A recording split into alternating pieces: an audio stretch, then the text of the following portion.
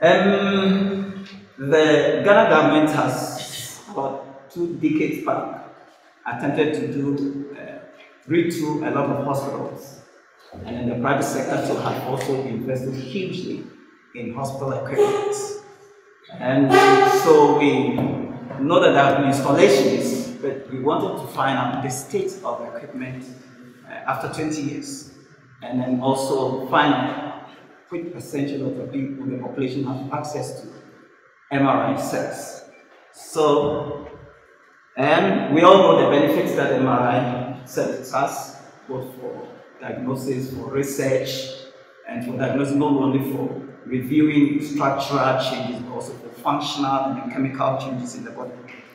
And so with all these benefits, we also know there's also the huge cost, like we've already discussed here. If we think of high field, then there's also the huge cost of the machine itself, installation, maintenance, issue with helium, issue with chilling or cooling system. So the idea of the organizers of this program and others in trying to get low fields installed in our hospitals in our countries to make them accessible to our people is good. So like I said, so we wanted to find out the operationality of the MRI equipment in Ghana, but at the year 2020, that's 20 years after the government policy of retooling hospitals and then the private sector's investment in MRI. So we carried out a simple survey, a national survey, sent out questionnaires to various MRI centers, and found out from availability of qualified people, that's professionals, radiologists, radiographers, and then also the cost of the examination, also when the equipment was installed, its state, whether it was functional at the time of the survey, whether it was down, and then if it had been down, for how long has it been down? So we asked all this, so we analyzed the results. So here you have a table showing, at that time there were 18 MRI installations in the country, and 13 of them, 14 were high field, 1.5 Tesla, there was only one 3.65 Tesla, and then 4 low field, 0.3 Teslas. And then you can see year of installations as is shown here. And as you can see from the table, to at the time of the study, 4 of the MRI equipment in state-owned facilities were not functioning, and some had been down for between 3 and then 4 years. So over here, I've tried to put down the number of Ghana. Ghana now has 16 administrative regions. So we looked at the responses from the survey and then placed the MRI installations over the regions. So the map of Ghana showing the various administrative regions, and then the population, land area, and then the number of MRI equipment. So some have greater Accra region, that's where the capital is located. It has 12 MRI installations at the time of the study. Ashanti region, which follows with a population of about 6 million, had 3 MRI installations. And then the northern part of the country, apart from northern, which had 1 MRI installation, the rest of the regions in the northern region had no MRI installation. So I put down the summary. So 1, 3T, 13, 1.5, and then 4 low fields at the time of the examination. And we can also see that out of the 18 MRI were 7, about 32 million people at the time of the study. That's 2020 estimate. We had our census last year, so the population is around 32 million now. So this gave us 0.6 machines to a million population. Yeah. And then also, only 5 out of the 16 had MRI installations. And these 5 regions had a population, 57% of the population at the time. And then the 16 regions which had no MRI population had 43% of the population. So we also saw that not only the numbers of the population, but the land area, because we have to take into consideration if there is an MRI installation here, another MRI installation at another region, how far would the people have to travel in order to access MRI service? So 11 out of the 16 regions that didn't have MRI population covered 70% of the land area of Ghana. And then the 15 MRI installations, 15 out of the 18 MRI installations were located in only 2 regions. That's the Ashanti region and then the Greater Accra region. 2 regions out of 16. 2 regions out of 16 had 15 of the 18 installations. And only 5 regions out of the 16 had MRI installations, like in 20. This study was in 2020. So we also looked at the cost of the examination, and as it was expected, the cost of the examination was higher in the private-owned health facilities compared to the public facilities. Now, the least examination cost 702 Ghana cedis at a time. That's the mean cost of spine examination was 702 Ghana cedis at the time, which was translated to about $140 at the time. Okay, and then the highest was 1,095 Ghana cedis, which translated to $170 at the time. So we also looked at, like I said, 4 out of the installations, the 15 installations, were not functional at the time of the study. So we asked for how long have they been down? And then considering the times they've been down, and also taking into consideration the average cost of examination that they were performing, because from each facility we asked or found out which examination they were carrying out, and the cost of the examination. We, at the end of the day, we could calculate the revenue that they were generating per week. So if the machine had been down for 3 years, we could calculate how much revenue had been lost by the machine or the MRI equipment being down. So this, from the 4 equipment which had been down at the time of the study, the total revenue loss was 36 million Ghana cedis, which translated to over 7 million US dollars. So, machine has been down. Right now we are looking at only the cost, not taking into consideration the clinical effect on the patients. How many lives have been lost, and then cases becoming complicated, and so on. So we made these conclusions from the study, and from what we did. The MRI service was not accessible to many of the population. We already said it. 5 out of 16 regions had MRI installations, and we also realized that upsurge in the installation within that 20 years was due to the government's program and also the private sector. The private man always wants his money, so they will only install, make sure the machines are located where there is commercial activity, where it's going to get its returns. Okay, and then, like already stated, the downtime of the 4 equipment had cost the nation, or the owners of the equipment, over 7.7 million US dollars. So this information is made available to the Ghana government, the Ghana Health Service, and also those who are interested in investing in MRI equipment. They have to make sure that there should be more investments, installations, so that this MRI service will be accessible to the population. So this comes to was emphasize what the organizers of the program is making sure that instead of going for the high field installations, which though have their benefits, but at the end of the day, you are going to have problems. We have problems with power, we have problems with maintenance, we have problems with acquiring this equipment. And at the end of the day, translating to people not having access to the minimal examination. Because when we looked at the examinations that were performed, we just considered the basic ones: head MRI with without contrast spine MRI, because these are the most common MRI examinations that are performed. Perfusion, cardiac, and all of it there. Just few, about 10% of the examinations that are carried out. So these were some of the findings from the MRI installation. I don't know whether.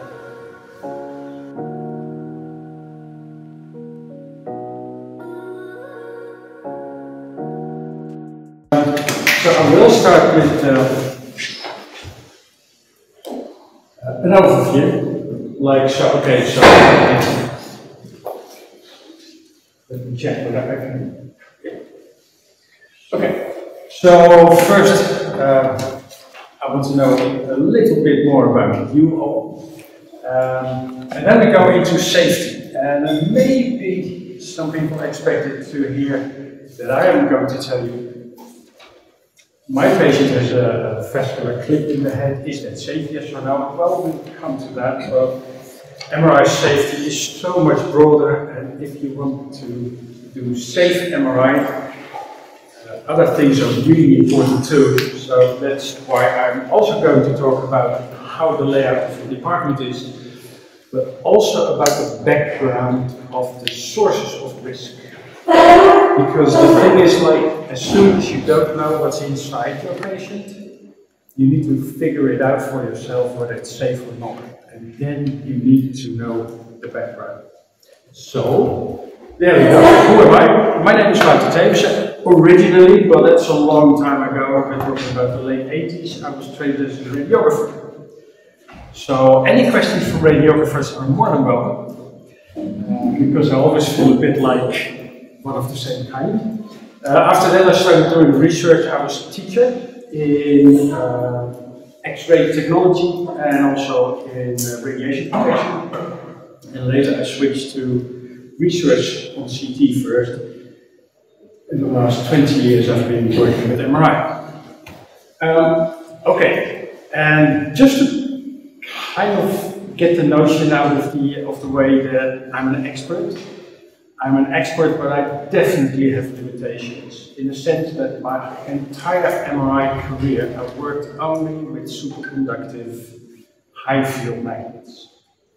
Especially in the field of safety, it gets a bit a different realm if you go to a permanent magnet and open scanner, but we'll get to that. So then, I want to know, who are you? So, are there any radiographers in the audience? Okay. Radiologists? Okay, you was a radiographers. Okay, there's more. Engineers? Okay. Okay, any other disciplines? Researchers? There's at least a couple there. Yeah, okay. So, okay, just to get a feeling of what questions I may need to answer. So, who among you is working with MRI on a weekly or daily basis? Of course you get occasions, yeah. You're used to, so you have the experience, right? Okay then. And then, for those that work with MRI, what is the field strength of your equipment? 3 Tesla. 3 Tesla? 1.5. Excuse me? 3 Tesla. 3 Tesla also? 1.5. 1.5? 3? 1.5. Good, great. 0.3. That's really, and those are all superconductive magnets, right? Mine is 0.3. That's a permanent magnet, right? Yeah. Okay. So, yeah, 50 milliliters 7. Excuse me? 50 milliliters 7. So. Yeah. Okay. That's I'm at the extreme end of the spectrum, because I'm the manager of the 7 Tesla scanner in our building, and also, of course, I'm working with Tom O'Reilly on the 50 millitesla. So that's really way off in either direction. Yeah. Okay then. Who of you encountered an incident with your MR scanner that posed a risk to either the patient, personnel, or the equipment. Here, what happened? So we had a patient, and then the patient came in a wheelchair, not MRI compatible wheelchair. And the colleague who was attending to the patient had been working always. I don't know what happened to him. He didn't do his checklist well. So he wheeled the patient into the MRI room.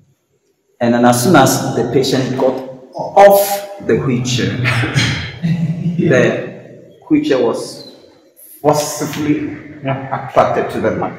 Yeah. And his understanding of the whole thing was that. So he said, I should help him to pull. Okay, so now this is very interesting because, well, you know, a story. Yeah. Okay. The wheelchair should not be taken into the MRI room for obvious reasons. Although there are MRI safe examples, I have a picture of one of those, and that's a company. They also make these stands for infusion liquids. And to my amazement, what they made it of is just simple PVC piping that you use in the sewers. And that's what we started to use as well, to build rigs for scientific experiments. You just go to do the do-it-yourself shop and you buy some PVC material. You start gluing it together. But if something gets stuck onto the scanner, as you said, try to get it off. How successful were you? No, not a chance. Not at all. I will give you an example later in the presentation what might happen. And I hope I can convince you never ever start pulling on an object and start to scan. I saw another hand raised in the back. Yeah. What type of instrument? Private imaging, want to get a skull fixture so that you would have a stereotype fixed. Right.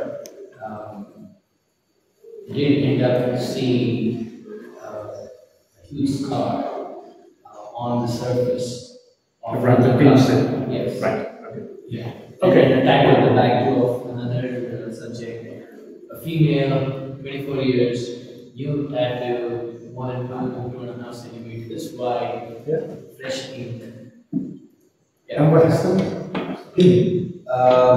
By the time we started the imminent range, she actually started complaining of low intelligence in the back. Right. It's very lucky. Yeah.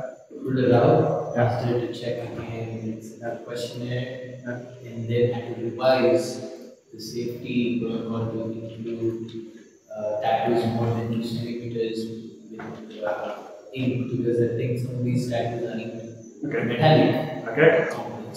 Good. So these are two examples. Okay.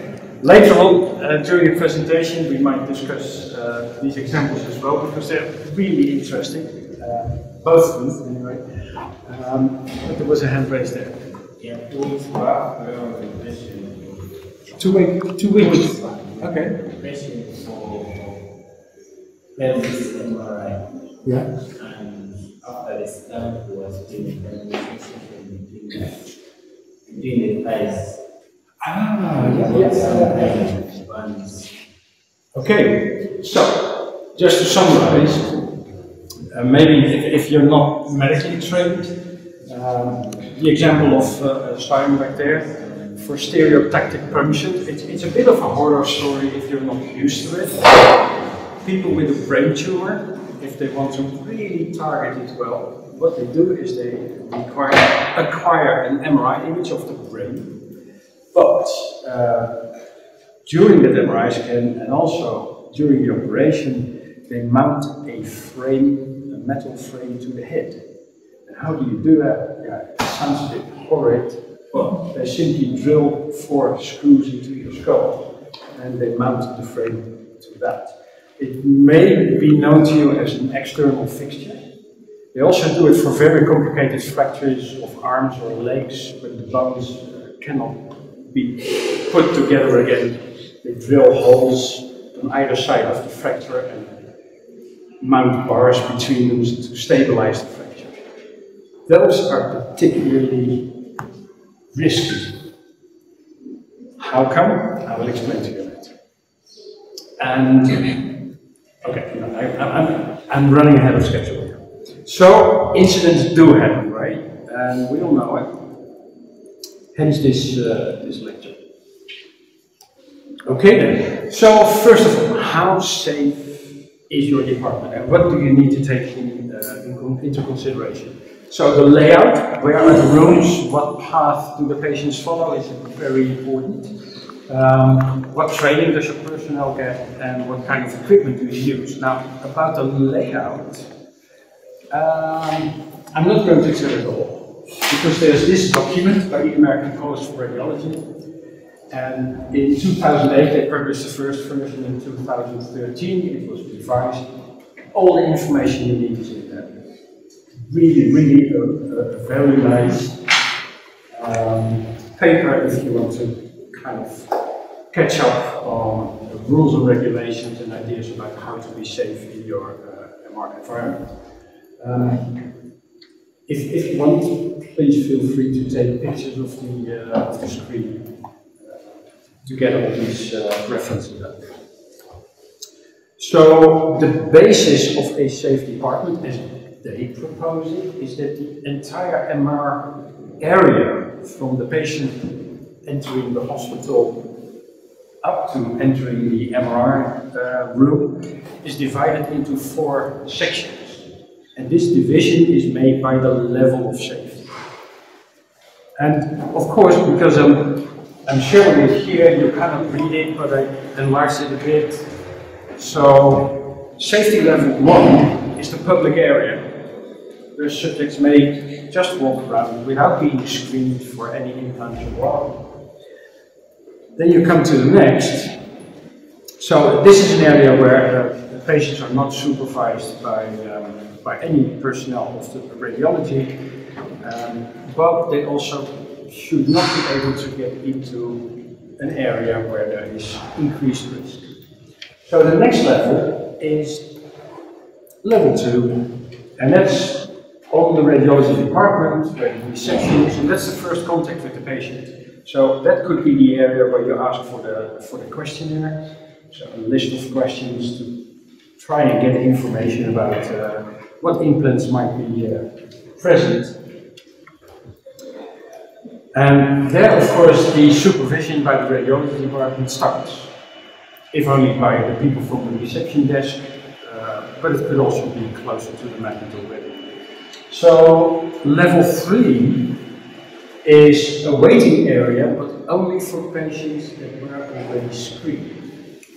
So, someone that knows a bit more MR safety, so any of the MR personnel, should have gone through the questionnaire with the patient and checked if everything is okay.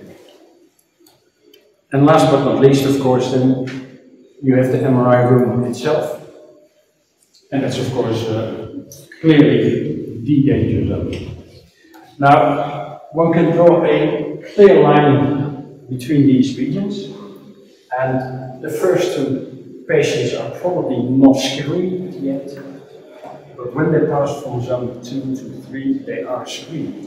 And the good thing is, if patients are screened, and we know they don't have any implants that pose risk, and also they empty their pockets and they wear clothing that is safe, they basically can keep walking around. You want to keep eye on them, but they cannot do that. A question?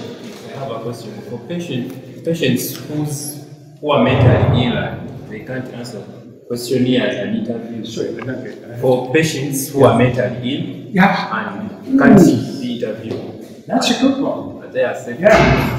Thank you for this question. So for patients that are mentally ill, it can also be for patients that are unconscious. In other words, patients that cannot respond to any questions. Excellent question, thanks. That's a problem, especially around the emergency department, or indeed with people that cannot properly answer your questions.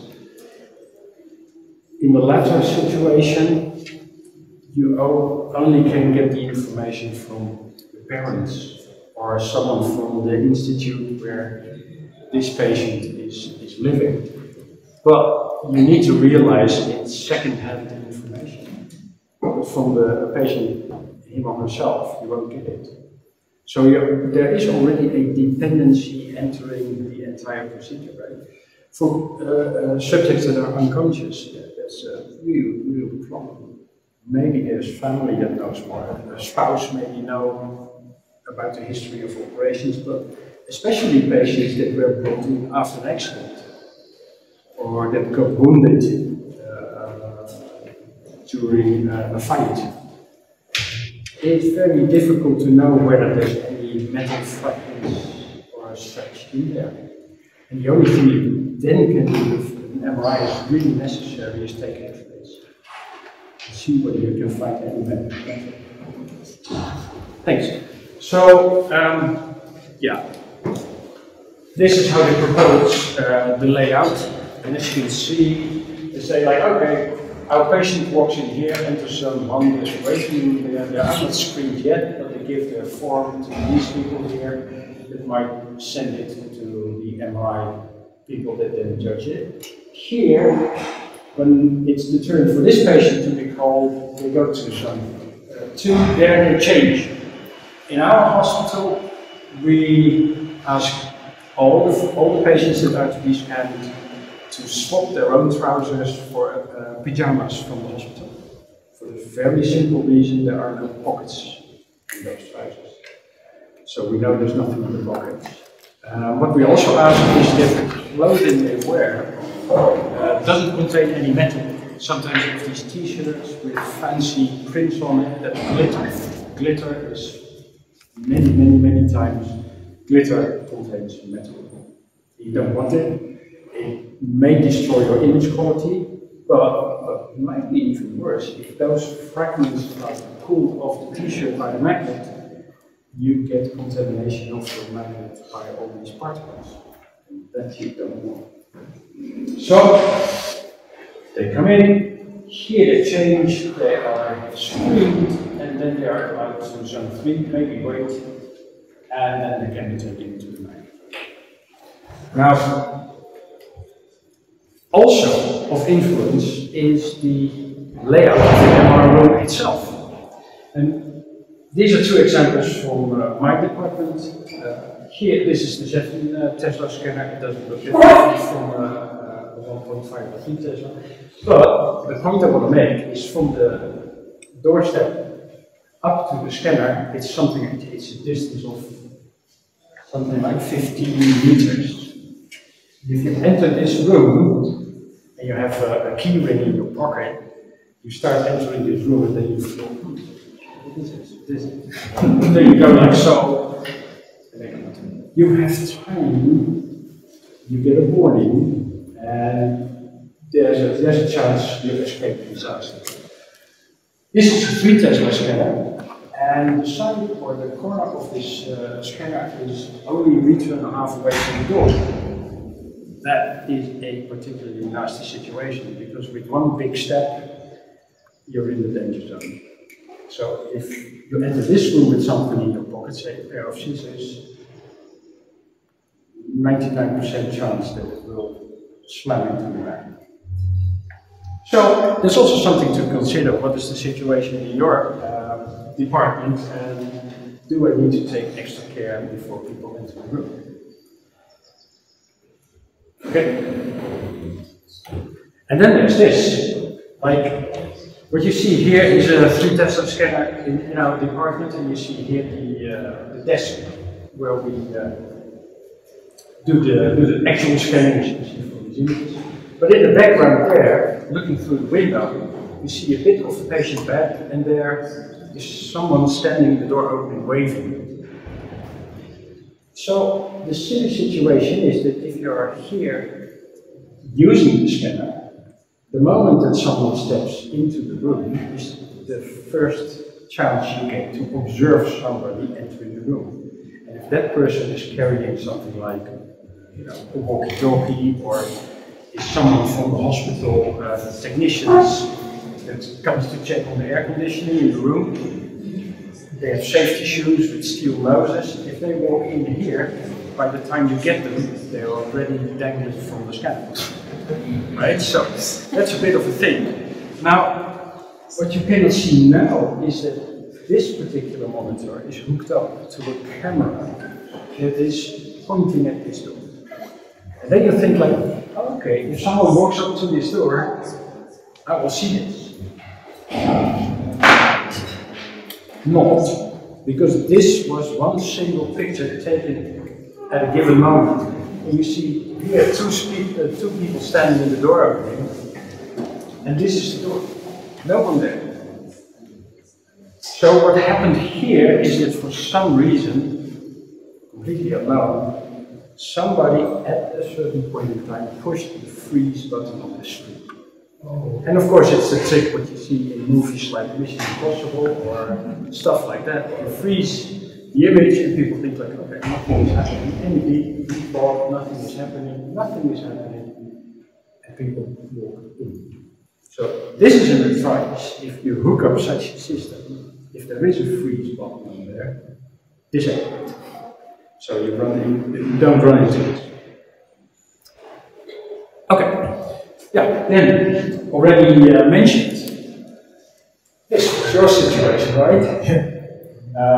If you use a chair like this, then you can walk in there. Yeah, the unfortunate thing, of course, is it takes a bit of money to buy such a device. That may be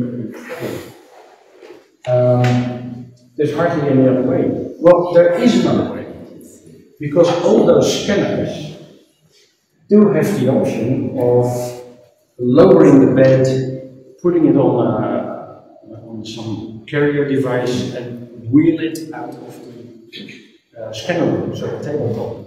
So if you don't have an MR-safe wheelchair, what you should do is put the coil on the tabletop, lower the bed, write the entire tabletop outside the MR suite, put your patient on the bed, and then wheel it back in, because that particular device is MRI safe. So, what I'm now trying to start is a way of thinking that all these tiny procedures that take place on a daily basis are given attention in a way. You sit down and think like, okay, what's happening during the day? What is the best, what is the safest way of doing this? And then you put up a small protocol, and people should be trained, and that's really, really important. So, just to make sure any information you get from a manufacturer is clear, these are the international labels that are used. So, this green square with MR safe means that a particular device can be taken into an MRI room without any risks. And of course, the bottom one is MR unsafe, well, a pair of scissors made of steel. And the thing is, like, the description is the green one, that's no hazard at all. So optics fully made from plastic, glass, wood, anything that is non-metallic and not attracted to the scanner, that's safe. MR conditional means you cannot just take it into the room, but given certain conditions, it is allowed. But the trick is that you know the exact conditions that make it allowable. And that's the area where the most mistakes are made. Now, MR unsafe, that's the easiest one. Because if you have a strong magnet, and don't take a magnet that's on the whiteboard, those are completely not suited to test it. The simplest magnet you can use that is really very strong is a magnet out of a hard disk. Disk drive, those are really strong if you get such a magnet from a device that was out of date and almost thrown away. You can test it with that or any neodymium magnets. If they stick to the magnet, they don't go into the room. The other one, MR safe, looks really simple, but you have to be cautious. Because indeed, a standard pen, you take it in your hand, so a ballpoint, and you click it. Okay, it looks safe. When there's no metal clip on there, it's full, only plastic you see. but the little spring that allows you to click in, click out, springs are always attracted by the magnet. Also, springs in the clip that you might put in your hair, always magnetic. So you shouldn't take them into it. Yeah, and the center category certain conditions that's by far the most complicated. If I were to make a rough estimate, MR safe, maybe something like 5 to 10% of daily stuff. MR unsafe, maybe 10% or 15%. Conditional, something like 80%. So that's why I'm going to tell you about the backgrounds later on. So you can judge how to deal with all these conditions.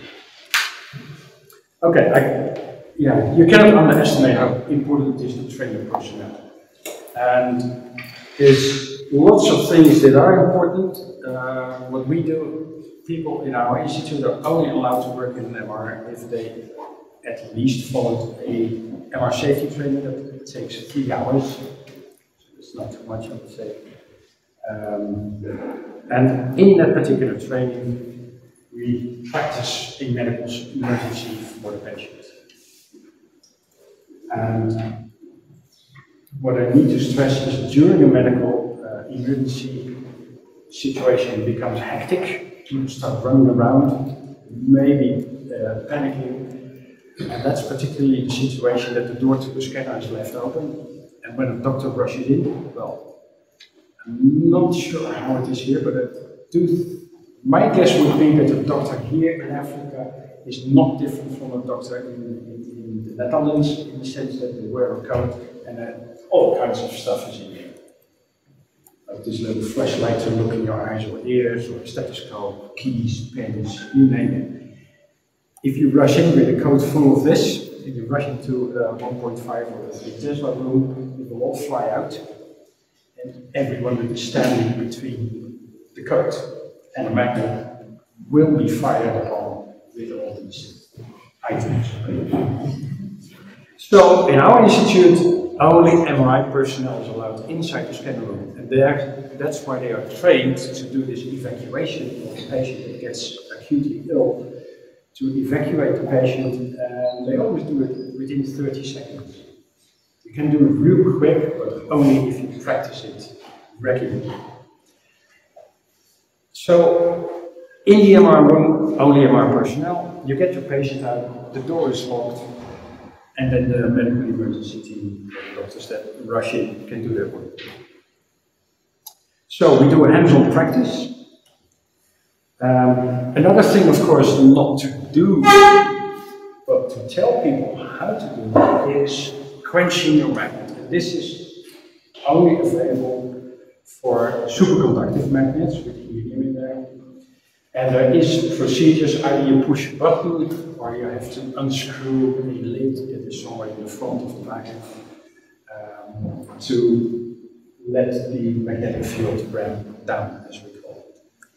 Be aware that if you push such a button on 1.5 Tesla, it takes about 30 seconds before the field is completely gone. On 3 Tesla, it might take a minute and a half. So it's not that you push a button and everybody can rush in, you have to wait for a while. Yeah, then of course the general evacuation. Suppose there's a fire, where do you go? And really, really important, this is our fundament under the safety. The door to the scanner room is always closed. Always, always, always closed. When there's someone inside, it's not locked, it's closed. When there's someone inside, a patient, there needs to be always an MR personnel person present that has an eye on the door. And if that door is always closed, and if you do this, the doorstep is a door stop, anyone who opens the door is stopped on the doorstep, and you check whether that person is safe. It can be a person with a pacemaker, it can be someone, a nurse that is accompanying a patient that has a perfusion pump ready to go. if we check everybody that tries to enter the room for MR compatibility for the person and for the equipment that one is carrying, all pockets are empty. If you keep on checking that for everybody all the time, it becomes really an attitude. And if you were to visit our department, you will see that if the door is opened, everybody stops what he's doing and looks at the door. And the people that want to go, they always go like this. You always have this mantra of touching all the places where you might have pockets to check that they're empty. And we do not allow people to have anything in the pockets. Also not a handkerchief or a plastic comb or such, because we want people to get used to having nothing in their pockets. Because that's much easier if you then go like so, that you feel, hey, there is something there and you take it out. If you allow for little plastic things to be in the pockets, they go like so, and they think, oh, that's my comb. And accidentally it was a knife from the cafeteria. So if you are really strict on this, well, I must say on the 7 Tesla, it's now there for 14 years, 0 accidents because of this. And the strange thing is that in the area of our department where the research scanners are, hardly any accidents. And if the door to the scanner room is open, left open, everybody becomes nervous. I cannot work inside an MR room with the door open. I get totally nervous because I cannot do my job because I have to watch the door. My message is, if you are trained as such, it becomes a second nature. The silly thing is, in our clinical department, some practicalities have taken over. And quite often the door is left open because it's easier to just quickly walk in out. Accidents that happen, always up there, because they leave the door open. A nurse walking in with a perfusion device. People from the anesthesiology department, such. Okay? Yeah. And I have an example later on, but ferromagnetic objects, like ordinary chairs, waste paper bins, stuff like that, shouldn't be present directly in the vicinity of the MR door, at least. Because before you know it, people take it and bring it in, and then you have a major accident. So, yeah, and then the biggest problem of all is human nature. Try to find human nature, that's really difficult. And I'm not sure whether it's clear enough for you, but here, this is an open space. This is like a couple of meters this direction. There's the chairs where the patients are waiting to be called to the MR room, but they are not screened yet. This is a door that only allows for a patient, an inpatient with a bed, to be moved towards the scanner.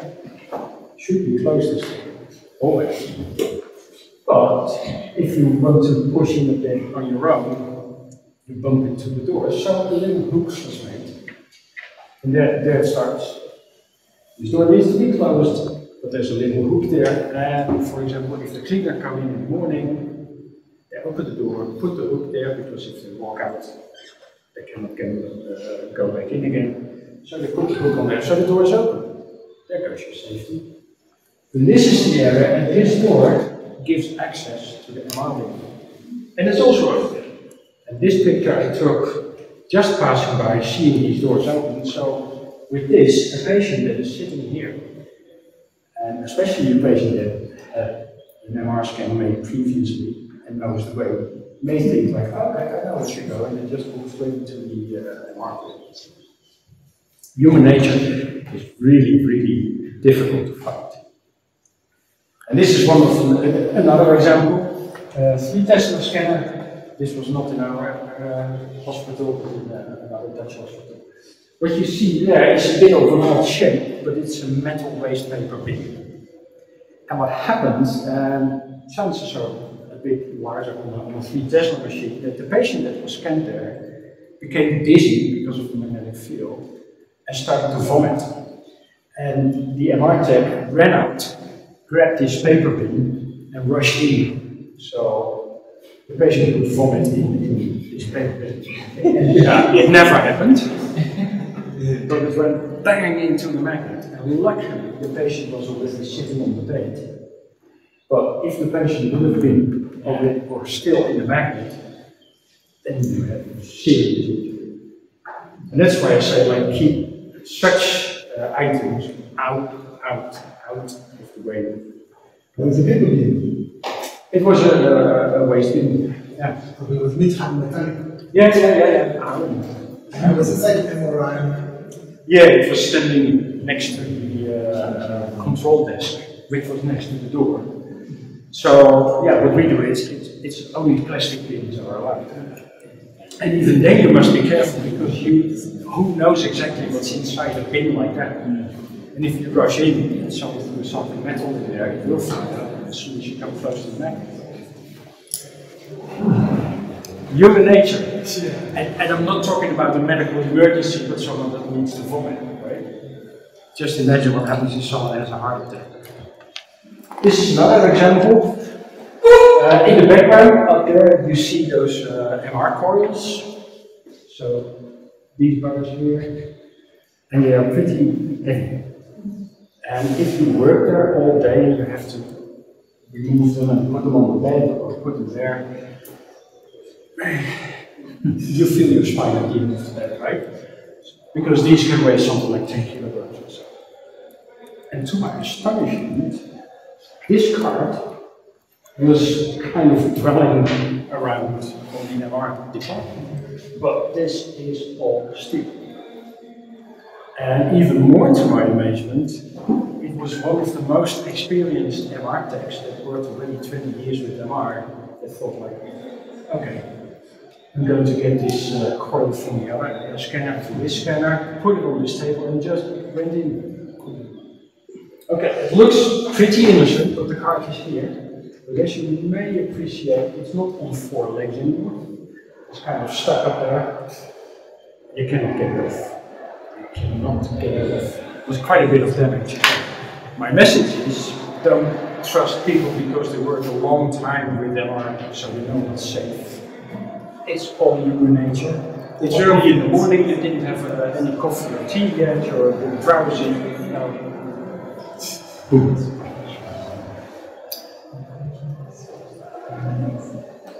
Okay, so I also would advise you to think out of the box. And this is really a strange phenomenon, because you see the hallway here, it's a couple of stories in our building. And the black painted windows there, that's the outside of one of the 3 Tesla buildings. And one day, we entered the hospital and saw the huge scaffolding built up. And here, there's a guy there, and he was working on something of the facade in the building there. And I thought, this is really close to the scanner actually, because the scanner was here, and this guy was sitting there. So we went out with a field probe and we measured the magnetic field at that particular location to be between 1 and 1.5 millitesla.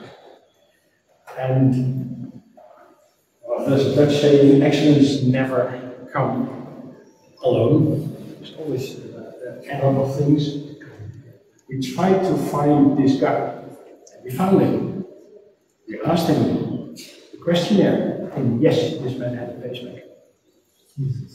So we had this pacemaker read by the electrodes, and indeed we saw incidents happening in the pattern.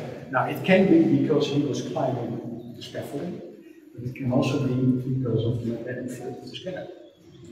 And to be honest, here is kind of a balcony, and on the balcony there's a little chain with a sign, strong magnetic field. Pass. So it was thought over, but they had to install a couple of things on this wall. So a scaffolding was built. That's a thing you don't think of beforehand, and you cannot take measures against it. But there should be a protocol within the hospital or your institute that if anything is undertaken in the vicinity of your MR room, first call you. Is it allowed? Do we need to take special measures? Okay. Ooh, yeah. So that's about the department, how to do it. Now we go to part number 2, and how safe is your scanner? So if I ask you, what kind of risk, what do you know about an MRI scanner? Is it safe, always, not always? What is the main risk, if any, from an MRI scanner? You just check it. What is the first thing you think when you hear MRI scanner? It's dangerous. Busy researchers. Sorry? Busy researchers. They're just busy with a lot of stuff and they just forget that one time. They're taking their earrings or their wallet. Okay, and what do and they walk inside? Yeah, and they walk inside. Even though they had training, they just have a lot of other things they're doing. And you say that's maybe researchers. And they forgot that one little thing. Okay. So that's often, but in that incident, but they always make me nervous. Any other thing? Well, you had an example, right? Yes, so an MRI scanner is potentially dangerous because for the fact that the magnet is always on. Right. And that's a simple question, direct answer. This is the most well-known danger of an MRI scanner. It's a huge magnet. I'd like to stress this magnetic field is always on 24/7.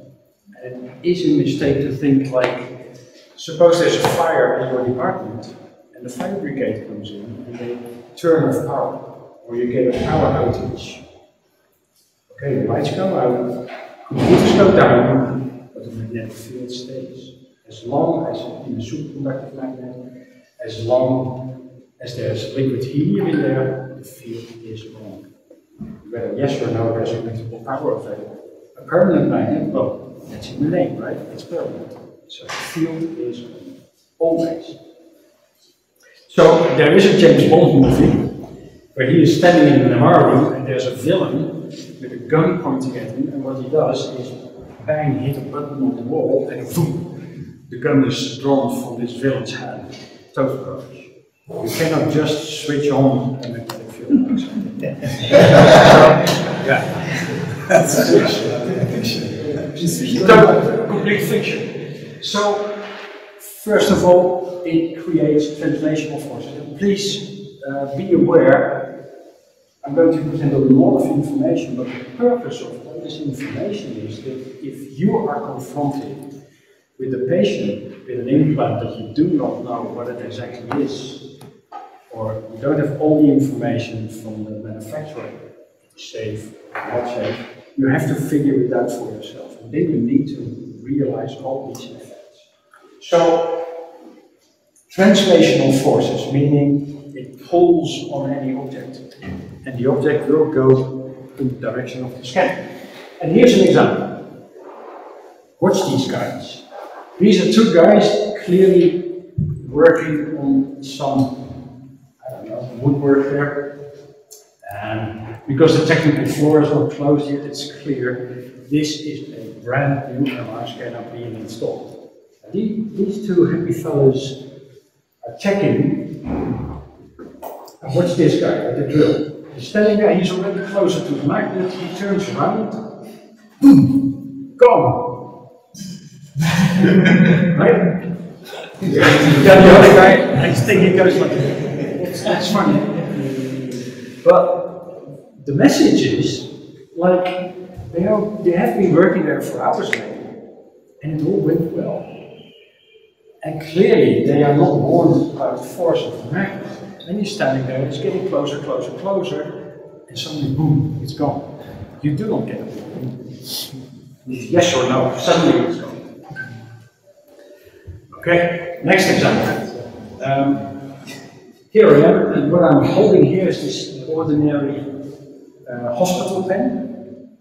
The metal clip I took out because I tried what happens at the pre-test where if I leave the clip on, it went in with such violence that it broke. So I skipped that particular demo, so I took the clip off and only the little spring is in there.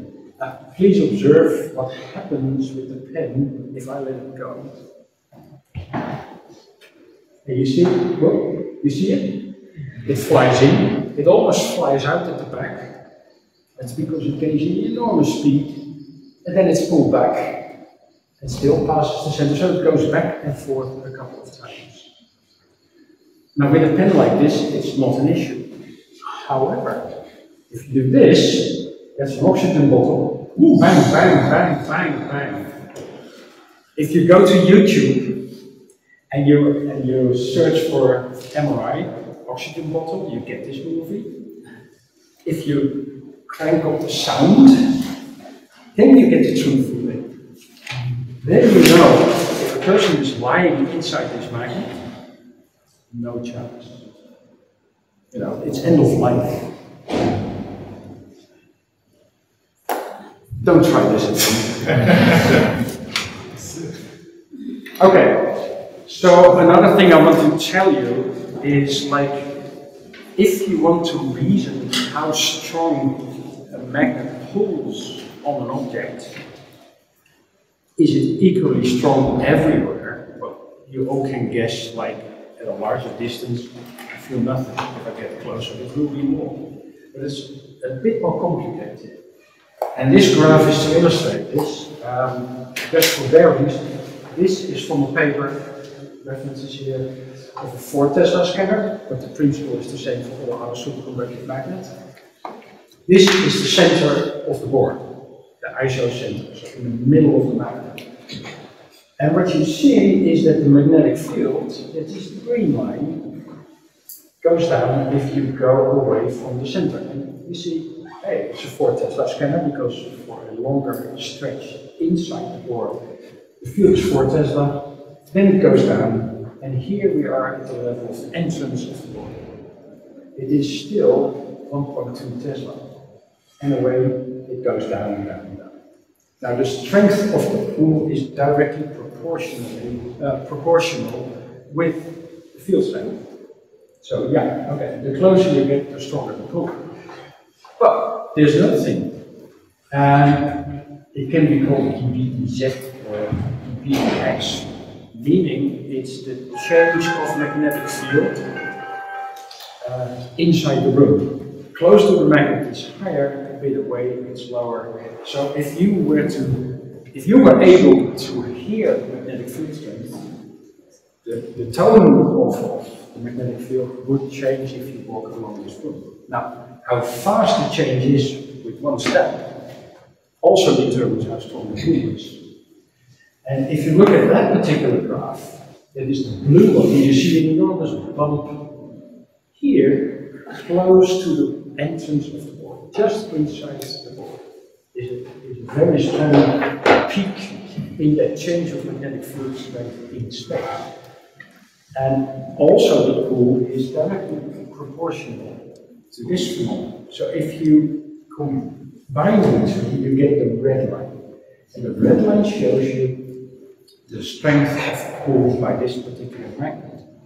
And what you see, when you're approaching it at 3 meters distance from the center, it starts to pull like 50 centimeters inside the board as maximum pull. And oddly enough, you might not expect it, at the center of the magnet, there's no pull whatsoever on the object. It's a bit strange, but you will notice if something flies into the board of a scanner and it ended up somewhere in the center of the scanner, it's really treacherous because if you grab it, it's very easy to pull it out until you come into this area where the pull is maximum. And it's really treacherous. Just imagine one of these perfusion pumps is drawn into your magnet. You stick your head in, you grab it, it's easy to move it. Then you come into this area, and it might well be that the pull becomes so large that it's ripped from your fingers. What happens? Same as the pen, same as the oxygen bottle. It goes back in and it comes back and you get it in your face. So please be aware that there is a distribution of the pull in that tunnel. I've talked about that. That's one thing it does. The other thing it does is is that the magnetic field also induces rotational forces in objects that are made of ferromagnetic material. And just think of this bar magnet, and you spray some iron particles on it, you get this line pattern. And these we call the field lines, but if you take a knife or a pair of scissors made of iron, it will always align with these field lines. And I do have an example of this. So I have a rope just to prevent these scissors to fly into our 7 Tesla scanner. And I'm going to flip it. And just observe what happens to this particular object. Bang! Suddenly it's gone. In slow motion it's clearer. You have to apply force, you go through the perpendicular of the field lines and suddenly it goes. And this is the particular reason why I say if something went into your magnet or is stuck to the surface, don't touch it. Because if you start pulling it away from the magnet, who knows exactly the path of the field lines that come out of the magnet? Only if you know that, you can start to estimate whether it will fit yes or no. You cannot, to be honest. So it might be, and in our hospital, actually it happened, one of these stands to put on a container with infusion liquid was brought too close to the magnet. They thought it was MR safe. It clearly wasn't, and it went smack. And it was stuck to the front of the magnet. Fortunately, because there was a patient in there, took the patient out, and then they made the second error, and with the two of them, they started pulling on this pole. And exactly this happened. It flipped, and it went into the board, and it was simply folded down. These forces are not to laugh about. It's really dangerous. And luckily, during the flipping of the pole, no one was hit. But if it were the case, there would be serious injury. So, message is, no joke, leave it alone. And this is an experiment that you might do. With the scissors, maybe not, but this, yes. What I have here is a staircase made of aluminium. Now, aluminium is not attracted by a magnet, however, it's a quite nice electrical conductor. And what you see is put on the table close to the entrance of the magnet, and I let go. If it's like nothing happens, well, actually it's falling. Is what? It is falling. Falling? Yeah. But it's falling so slow you can't even see it. But if you wait a while, and help a bit, and have to pull hard, now you might appreciate it's falling. It goes really slow. This is a particular phenomenon what happens because of the change of magnetic field in space. Any electrically conductive material that you move there is basically a conductor exposed to a changing magnetic field. It's exactly the same what happens in an electrical generator. So electrical currents are flowing inside the metal, generating a magnetic field of their own, which is opposed to the magnetic field of the scanner. The faster you try to move it, the stronger the counterforce. It is called the lens effect, L-E-N-Z. You can look it up in Google. This you may want to try. If you have a piece of aluminium, say 20 by 20 centimeters, or bronze, or any metal that is non-ferromagnetic, if you take it in your hand and you put it in the entrance of the board, close it also for a permanent magnet, or you move it about, you can feel the forces. It may happen. Why do we demonstrate this? Because a metallic implant inside a patient may in rare situations also show this same behavior. That's why sometimes if people come and say like, okay, I now have a patient with a tracheostoma, so the tube that goes down the throat made of silver. can be scanned only if this patient is moving really slowly to reduce forces. Okay, I'm going to skip this for the sake of time. What I need to say though is where the magnetic pool is zero in the center and the maximum at the edges of the core, this effect of aligning with the field becomes stronger with the magnetic field only. So it's maximum in the center of the core, so it really behaves differently.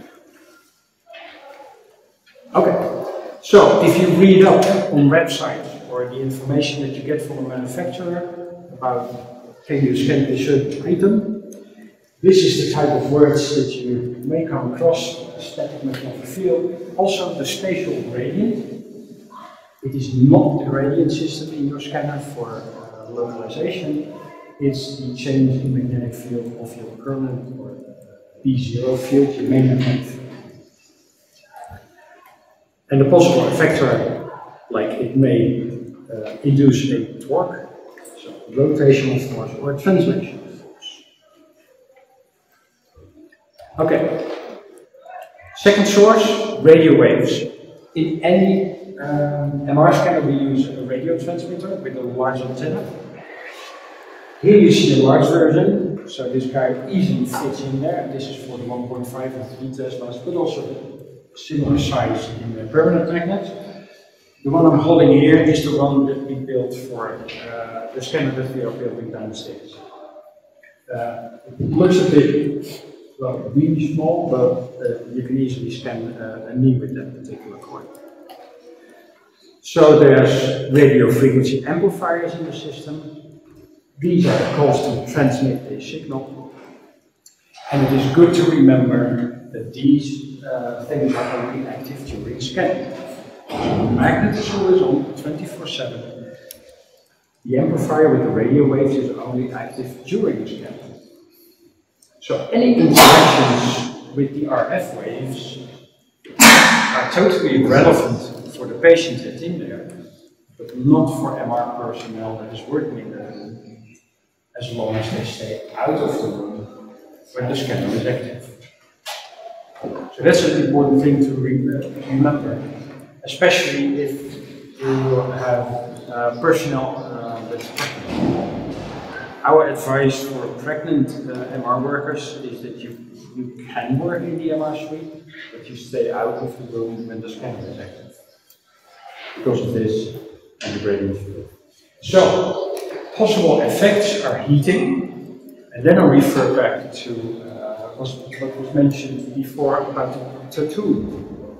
A tattoo getting hot is an interaction between the radio waves and the ink that was used. And the ink can consist of iron oxides, and I was pretty horrified when I looked it up on Wikipedia. If you look what's inside inks of tattoos, it's like taking your poison. It's deadly. But iron oxides are mostly in brown, red, and black inks. Yeah, and if they are electrically conductive, which they are, they might form a circuit. And if you then expose it to radio waves, it might heat up.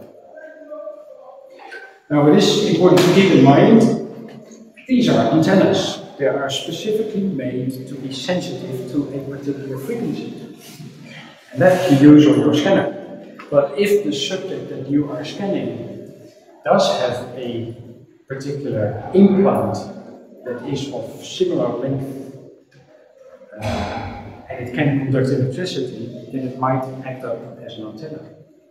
And to say it bluntly, then you're screwed, because it's quite a bit of energy that you use in your transmit, in the order of magnitude of a couple of kilowatts.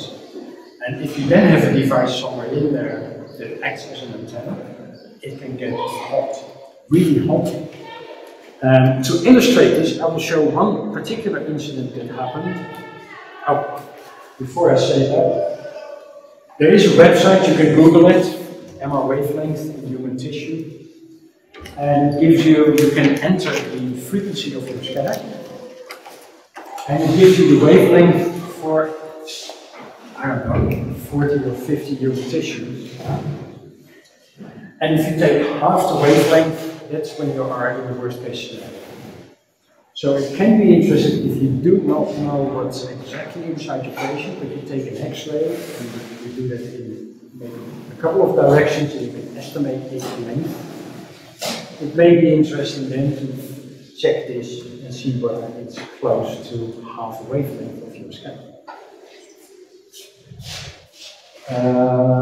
Yeah, as an example,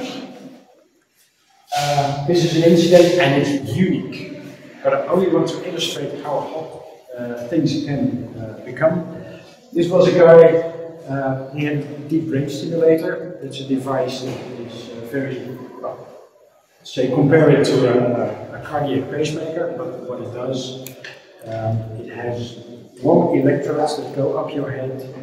They go in between your two brain hemispheres, and they go into the brainstem, and there's an array of electrodes placed in your brainstem. And it's really amazing because they use it in people with patients with Parkinson. You might know that Parkinson people get this tremor, and they can switch this device on and off themselves. It's really crazy because they are twitching like this, and they switch it on, and all the tremors are gone. Really kind of a specialized device. In this particular case, this man had such a device, and he was also a hunter, and it sounds ridiculous, what does it have to do with it? Well, normally they put this electronics up high up the chest, same location as they put a pacemaker, but he was afraid that the recoil of his hunting rifle would hit it and damage it. So they put it somewhere down in his belly. And that meant that the electrodes that they used were not standard length, but they were extended. And also during the scanning they made a mistake. They used the wrong transmit coil. And this is a CT image, nothing wrong there, but it's just to show the location of the electrodes. This person was put in the scanner for a lumbar spine MR. They started scanning, and when they took the patient out, he was paralyzed for the right side of his body. Afterwards, they did an MR again, and you see this part of the brain got so hot because of the radio waves picked up by these electrodes that it was fried. Irreversible. This guy was crippled for the rest of his life. The message is, if something works as an antenna, it can become so hot that human tissue can be damaged. Now, when it's a needle somewhere in a muscle, it's not that bad. You know, it hurts, but it will regenerate. No serious issues. If it's this, it will change someone's life. So the other message is, know what you're doing. And yes, this is a horrific story. In our institute, well, it's not a daily basis, but every 2 weeks we scan someone with a deep brain stimulator or with other electronics to stimulate the bladder or the rectum. There's numerous active movements, as we call them, but you have to know exactly what you're doing and what is allowed. And then I'm thinking MR conditioning. It's on average 16 pages of information you have to go through to get the settings of your scanner correct, but it is doable. Okay. So, as a summary, the radio waves are transmitted by the body cord. Think of the first picture I showed of the guy with his head stuck in the bore of the magnet. And it's huge. It's about this long. So if you come for a head scan, also the larger part of your chest is also exposed to these radio waves. There's also head-only transmit coils. They're this small. And only the head is exposed to those radio waves. So if someone has an implant with a sensitive radio wave that is somewhere in the belly, a transmit only head coil, or a head only transmit coil, I should say, can be safely used, but not the body coil. Specific absorption rate, how much watts do you put in per kilogram tissue per unit? Okay. So these are the parameters you may find in the description of the manufacturer. And yes, possible effects are general warming, just people are heating up, and local warming, and that might give tissue damage.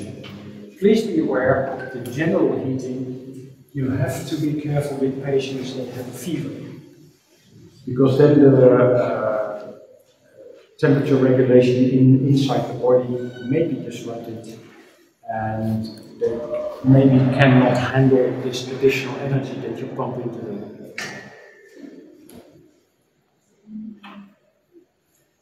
Okay, the last source of risk, gradient coils. Those are additional coils that generate changing magnetic fields. Top, what they look like in commercial superconductive magnets. Bottom, what they look like what we are building downstairs. Basically wires found such that you create a coil and you connect it to an amplifier, put a current in there, and you generate a change in magnetic field. So they are varying magnetic fields, and they are only used during scanning also. You may get this one. People scanning on a Philips scanner are probably familiar with this message. PPNS, possible peripheral nerve stimulation. And it means that these switching magnetic fields introduce or induce currents that flow through your body, and especially along nerve tracts. And that may stimulate nerves. And the most common effect is that muscles start to contract. And in the normal settings, it doesn't happen that often, but spinal MR is known for it. In a research setting, yeah, then they get the most out of the gradients every now and then the chances of this happening. In a way, it's fun when we were scanning one another many times, and I experienced it quite often. It can be fun in a way, but for patients, it's something else. Okay, then those switching magnetic fields generate a lot of acoustic noise. And here you see an overview of different levels of noise expressed in decibel. Well, there's a yellow and a red area there, meaning that exposure, and in the yellow it's continuous, long duration exposure. In the red it's not that long-lasting exposure, may damage your ears. My question to you is, like, what level of acoustic sound exposure would you expose yourself to for the duration of 30 minutes? If you see this graph, do you accept 50 dB, 80 dB, 90 dB? What do you feel comfortable by? Where would you put a limit for yourself? Anyone? Yeah? I think between 30 and 40. Between 30 and 40. That's about the level in a library. So you are really safe. Right? Because you can sit in the library for days and your ears don't get damaged, right? Just looking whether there's someone with earplugs in, because with earplugs in, you play loud music, you usually get to this level. And especially youngsters that listen to music on a cranked up volume with them, they for certain get hearing loss. Here is where it becomes dangerous. Around the 80 dB, exposure for a long time, so people that work in factory, they will get hearing damage if the levels are stretched. Like between 80 to 90 dB, and they don't wear hearing protection. Well, up there, those are the items like a chainsaw or a pneumatic drill. Well, if you stand next to that one, you can imagine your ears may get damaged. Now, it may surprise you, but the noise inside the scanner can be up to a level of 110 dB.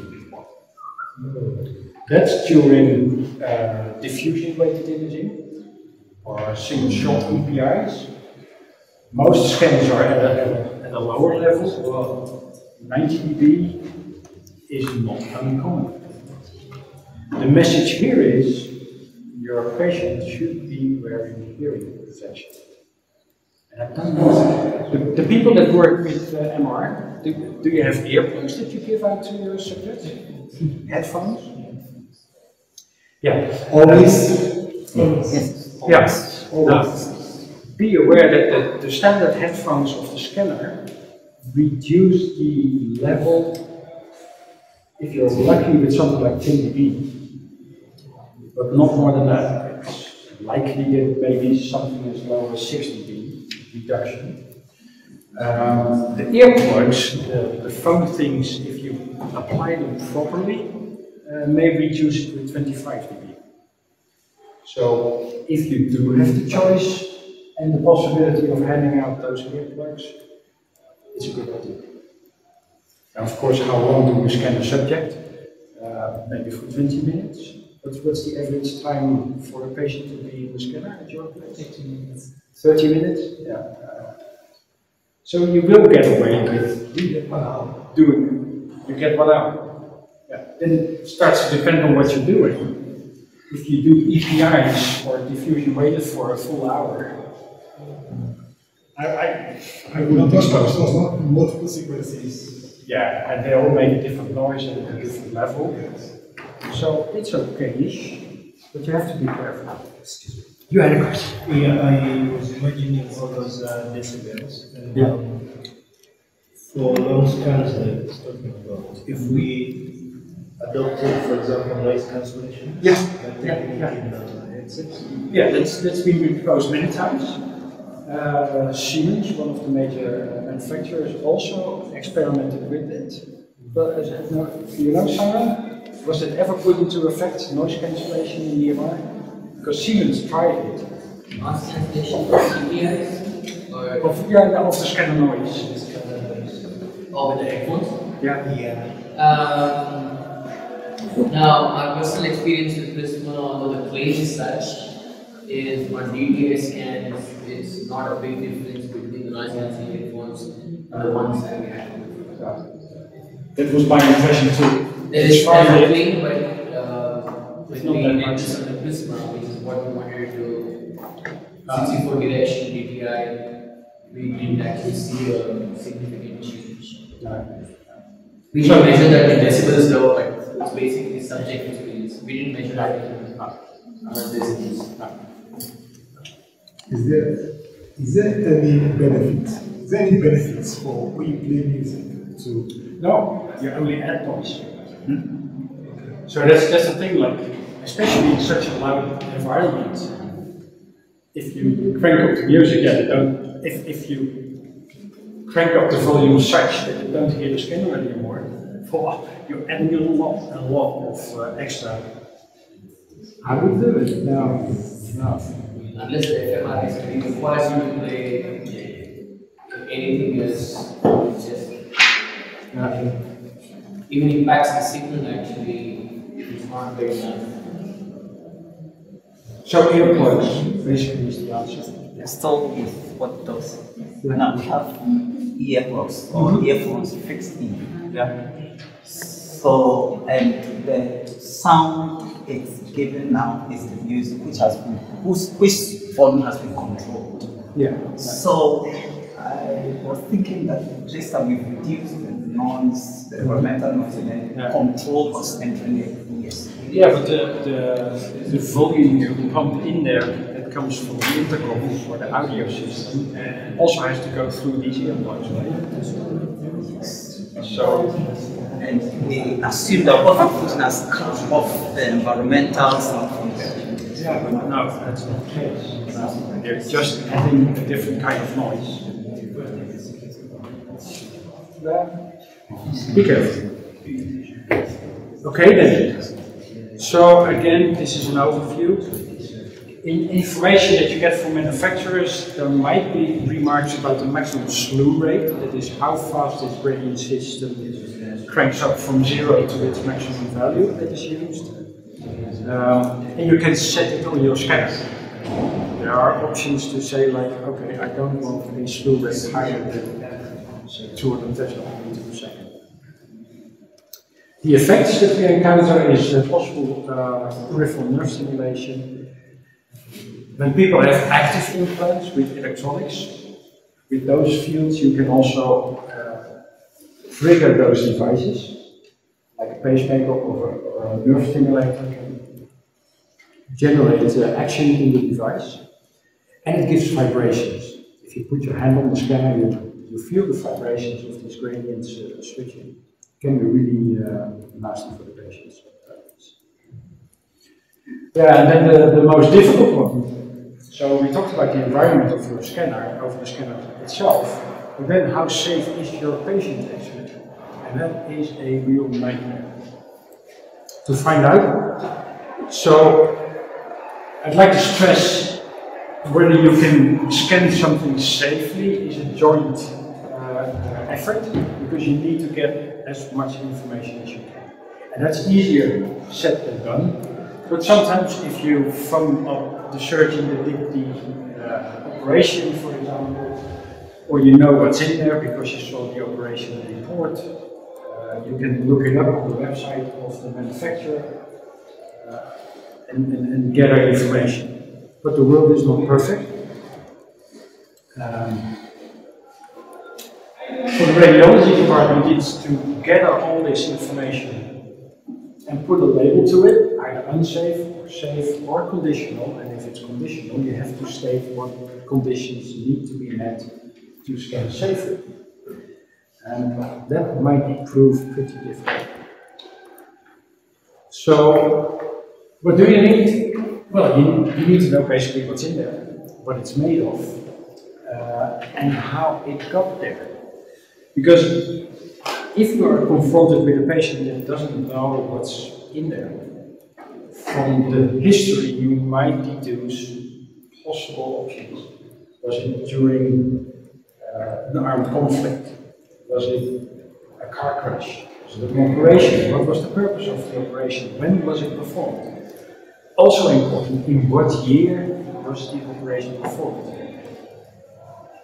MRI started about, clinical MRI started about in the early 1980s. At that particular time, there was no manufacturer of any implant that thought like, okay, let's make it safe in a magnetic environment, because it didn't exist yet. And as an example, vascular clips they put on the arteries in your brain, around the mid-80s, they produced clips made of stainless steel that were quite ferromagnetic. There's one single report of a person dying because of that.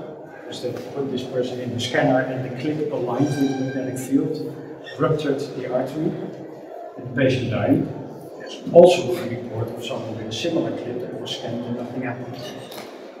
But the message is, like, depending on the year that implants were put inside the subject, it helps you to estimate how big the chances are of interaction with the magnetic field of the radiograph. Because the more recent the implant is, the larger the chance that the manufacturer took this into consideration when designing the implant.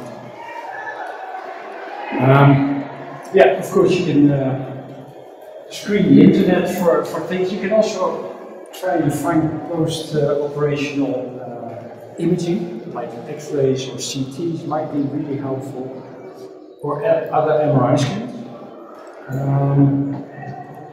But in the end, you need to estimate, like, based on what material is in there, what's the size, what's the shape, and that's why I came with all this information about interaction with the magnetic field and the radio frequency waves, because then you need to kind of estimate from X-rays, for example, is it metal? Yes or no? That's easy to recognize. But what is the shape? Is it a sphere? And this rotational force will not occur. Is it a very elongated shape? like thin and long, then the rotational forces will be maximum. Where in the body is it? How does that relate to the distribution of field length inside your scanner? So a lot of things you have to take into account, hence all the information I just gave you. And in the end you have to decide, am I going to decide scan this patient? And it might be that the decision is, I don't trust it, let's do a CT if that's available. Or you go like, yeah, if we don't scan or we don't get this information, then the patient might die. So yes, we scan, we take the risk. It's kind of a balance. Okay, so let's skip this one. As an example, would you scan this? It's an intraocular lens. So for people with glaucoma, they take out the lens and instead they put this in. It's tiny, as you can see when it's on a fingertip. It's plastic. The question about what material? It's made of PMMA, perspex, a kind of plastic. Would you scan it? So how does it work? You go like, okay, this is one single material. It's plastic. Is a magnet able to pull on something made of plastic? No. Okay, you can skip that. Does radio waves interact with plastic? No, only with electrically conductive materials. Plastic is an insulator. No interaction. The gradient fields, the switching fields, do they interact with something made of plastic? No. Then all your sources of risks are covered. No risk, you can scan this safely. It becomes a bit more tricky if we start talking about this. This is also advanced. Are you familiar with cochlear implants? Yeah, okay. Well, there you go. That's something special. Because the cochlear implants, yeah, okay, an electronic device. At the top, the little round thing, there, that's mostly the coat. But what they do, they plant it in a cavity, they make a cavity in your skull. This device is in that cavity, and these leads go into your inner ear, into the cochlea, and these are arrays of electrodes that are in the cochlea. And what does it do? On the outside of the head, you click an outside unit with a microphone in it. It receives the audio, it changes it into an electronic signal that is picked up by this unit. This is a loop. And it generates electrical fields on those electrodes, and for the patient that is making sound to the patient. The thing is that this little round thing there is a magnet. The external unit, you click onto this device by means of a magnet. You can imagine if you have a magnet in your device and you put that inside a scanner with a huge magnet, there might be interaction, but there will be interaction. Highly complicated, in a sense like manufacturers are improving all the time on the type of magnet, and about a year and a half back, one of those manufacturers created a magnet that was really smart. I tried it out, putting it on my head, holding it with my hand, went into the 3 Tesla scanner, nothing happened.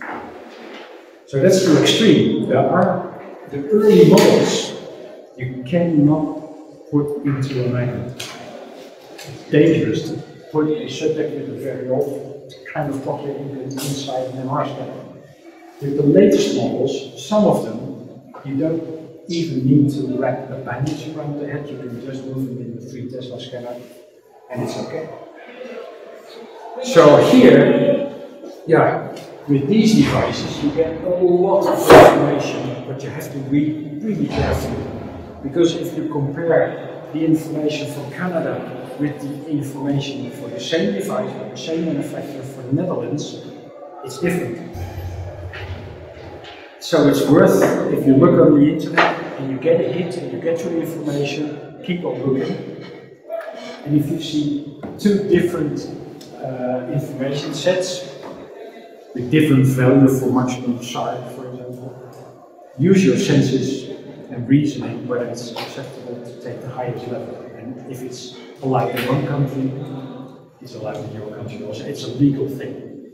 But you have to think it over. You have to discuss in case there's an incident with this patient. You need to be able to prove that you really thought about this. Yeah. For the cochlear implant, are you connecting the signals you're getting from the implant directly to the brain, or it's actually connected to the ear? No, the thing is that like, these electrodes go all the way deep into your cochlea, and what they do is around the tip there are 7 or even 13 electrodes, and between these electrodes they create an electrical field. And that electrical field directly stimulates the nerve ends that normally register sound. So they really generate electrical fields to stimulate nerves. Oh, yeah, so it's a very clever device. Okay, I'm taking too much of your time, I think. This is yet another warning. It's about another hearing implant. And what I just want to point out that if you look things up, you must be really careful, because this is called the vibrant sound bridge vibrating ossicular prosthesis, the 4503. It's MR compatible. Conditional it should be. In certain conditions, yes, you can scan it. This is the vibrant sound bridge vibrating ossicular prosthesis 4502X. It's not allowed inside the MR. So if you do have the information like, okay, this patient has a vibrant sound bridge, can you scan it? You don't know. If it's a 4, you don't know. It's a 450, you don't know. You need to know whether it's a 503 or a 526. And it goes for many, many, many implants. You have to have the exact information. Yeah, that's what it looks like. So then there's another thing. So this is a patient with a cochlear implant. And you see in the standard scan, there's quite a gap there. And that's because we use a magnetic field to make images. When you put a magnet in there, it's good. And this is a very modest artifact. In most cochlear implant scans, half the brain is totally gone. But you can optimize your scans. And it's not like you push a button like nice scan. But the modern scanners have sometimes the option of artifact reduction scan. And they change the kind of radio frequency process, for example, and it's less sensitive to the homogeneity. Okay, now this might be of great help. If you're not familiar with this particular website, please take an image. This, personally, I think is the greatest MR website there is if you want to have information about anything about MR. Really. And there are so many websites that it's good I see Simon in the back like going like there's many websites, but this one is like, on one hand, the language they use is easy to understand, and on the other side, if you look from a physics perspective, they are always correct. And that's a unique combination. It's understandable and it's correct. It's a great, great website. And maybe you can read it here, but it's about difference in magnets, but it can also be about safety or contrast agents, or the entire scala of things you want to know about is on this website. MRI questions. That's one. Then there's this one. Any of you that know this one? MRIsafety.com. Okay, it's an American website. If you know what implant is in your patient, go to this website, and what they have is a page they call the list. Alright, the list. And it is what it is. You just punch in, if you do a broad search, you go with my hip, or orthopedics, and you get hundreds of items. But if you are more specific, like the 4502X, there's a high chance you get a hit. And there you can read that there's different categories. They go like MR safe or MR unsafe or conditional, as I have conditional 1 through 8.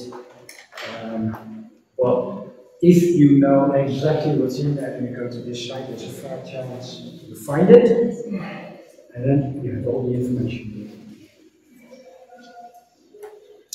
And if you want to play, like practice a bit, like, okay, suppose I have a patient with this or that. This is, well, you can see from the name, it's LUMC, it's on GitHub. A colleague and I put this one together. It's 10 different cases of implants in patients. And you can play a bit, and what we do is we present the case with a question like, okay, what would you do? And you can give your advice, not punch it in, but just in your head. And then you get a bit more information, or links are in there, and finally we give our conclusion of how we decided to yes or no. Okay, then, last but not least, how about low field of work? Because, yeah, I'm here and I'm totally grateful that I was invited by Jonas to help build a low field scanner downstairs. This is a magnet. As we speak, they are building the last of the 3 radiant inserts. And yeah, basically in the basement, an MR scanner is being built. But the field strength, 0.2 or 3 plus, 0.3 Tesla, 1.5 Tesla, 3 Tesla. This one is 50 millitesla, so 0.05 Tesla. So really a weak magnet. There's disadvantages, and this is the major disadvantage. It's such a weak magnet, your signal to noise really plummets. It's really low. Well, this is a bit of a rough estimate, but it's, you know, if you are scanning and you're getting noisy image on your 1.5 Tesla scanner, you may want to change something in your condition time or the type of coil you use, and if you have a gain of 20% signal to noise, you go, yeah, so we're doing good here, right? I'm not talking about 20%, I'm not talking about 50%, well, the SNR is like less than 1% of what you guys are used to. So that's really an issue. Another thing is like, yeah, it's such a small device, you're not going to build a specially designed room for it, because all your scanners are inside the room and it's completely covered in probably copper foil before they put the magnet in to shield this room from any radio waves that come in. Not with this one, and you don't put it in a room. So we need additional measures to keep all the radio waves that you don't want out of the system. And then, because it's such a tiny magnet, I mean, it's not that the person that you put in there has a tiny, tiny head. The head stays equally large, but the scanner, the magnet is much smaller. And that poses a special challenge to get your field homogeneity on a level that you want. So these are the disadvantages, but there are quite a number of advantages. Because in general, an MR scanner, I'm not sure about the permanent magnet scanners, but roughly an MR scanner goes like 1 million per Tesla to get it on your site. Yeah, that's a lot of money, huh? We think this build what we do downstairs, well basically we shipped a complete crate with all the parts, and everything in it plus the tools, that was something like $28,000. That's really something different than 1 million, right? Of course, we don't calculate the cost for development and such, or the time it takes to build it, but it's a different magnitude. So, for especially lower middle income countries, we hope this is a way of bringing the power of MR imaging, because if you don't have money, you don't have an MR. or the availability is really low, and maybe if we make it cheaper, it becomes more available, easier. Then another thing is magnetic susceptibility. How sensitive are you for the magnetic properties of the tissue you put in? Well, with this low field strength, hardly. The lungs or the sinuses in your head contain air. On a 1.5 you already see it, on the 3 Tesla it's even worse. On the 7 Tesla it's really a problem. It disturbs the magnetic field and therefore it disturbs your image quality. On this low field strength, hardly any influence. And also, if you have implants, the artifact, the size of the artifact is really, really much lower. I will show you an example in a minute. Then also SAR, so the specific absorption rate, how much energy do you deposit in your subject during scanning? A rough estimate again, about a factor of 1,000 lower. So basically, yeah, it depends a bit on the design of your antennas, but it should be, we expect it to be a non-issue. And therefore, because of the weak magnet and really low SAR, contraindications for MR really drop. So we expect that you can be much less stringent on implants. You know, a normal scanner, already if you have a 3 Tesla scanner, when you are at the entrance of the board, it's still 1 Tesla. This scanner, 50 millitesla, when you're at the distance of about this far, about 20 centimeters off, you're below the limit of any risk for the magnetic field, caused by the magnetic field. So if you have someone with a metal implant in the hip, it's not relevant if you scan the head in the scanner because it's already far enough. And then the noise, we see it as an advantage. The noise levels are much lower. If we take our gradient system to the max, it's about 65 dB. That's the sound level. It's even less than the sound level we have here when I'm talking in this room, right? More or less the same level. And then, from an MRI perspective, your T1 and T2 and T2 start change in a way that you can also use it to either shorten your scanning time or make your scans more sensitive, which also means that the contrast changes. That's what we see, the contrast between white and grey matter in the brain changes. And that's a learning process. You still have to see whether that's more difficult, easier, or that it just gives you different information from different scans.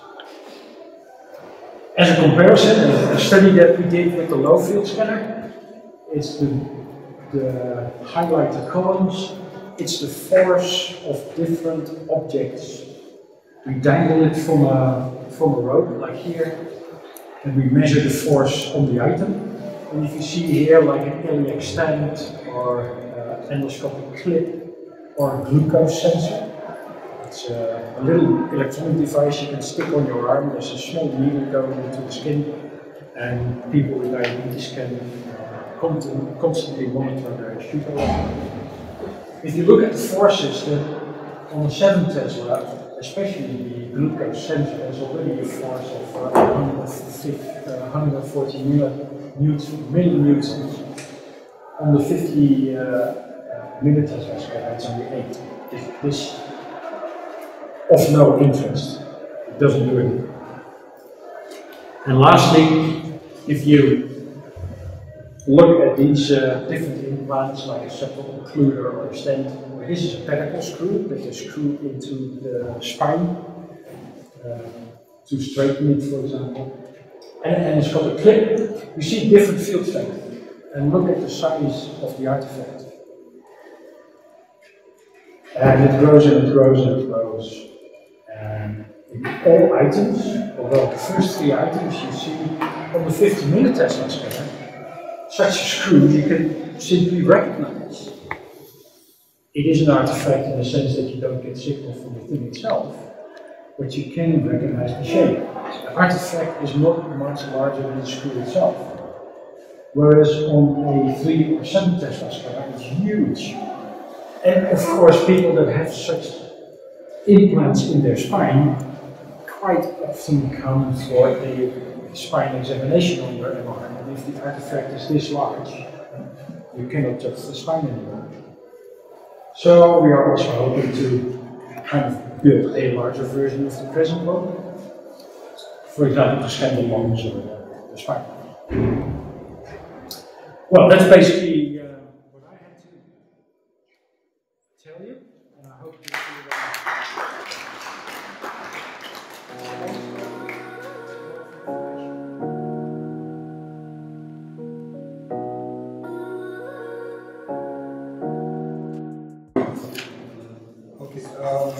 Good afternoon. Just before lunch, I think I'll make my talk as brief as possible so that we can go for lunch and then go for our practical sessions and then come back and have some more talk and then we go and prepare for our dinner. The dinner policies will be very exciting and I'm sure most of us will enjoy it. So this afternoon I was talking about MRI and maybe its contribution to improve global access to neuroimaging. I'm not sure it's point, just points.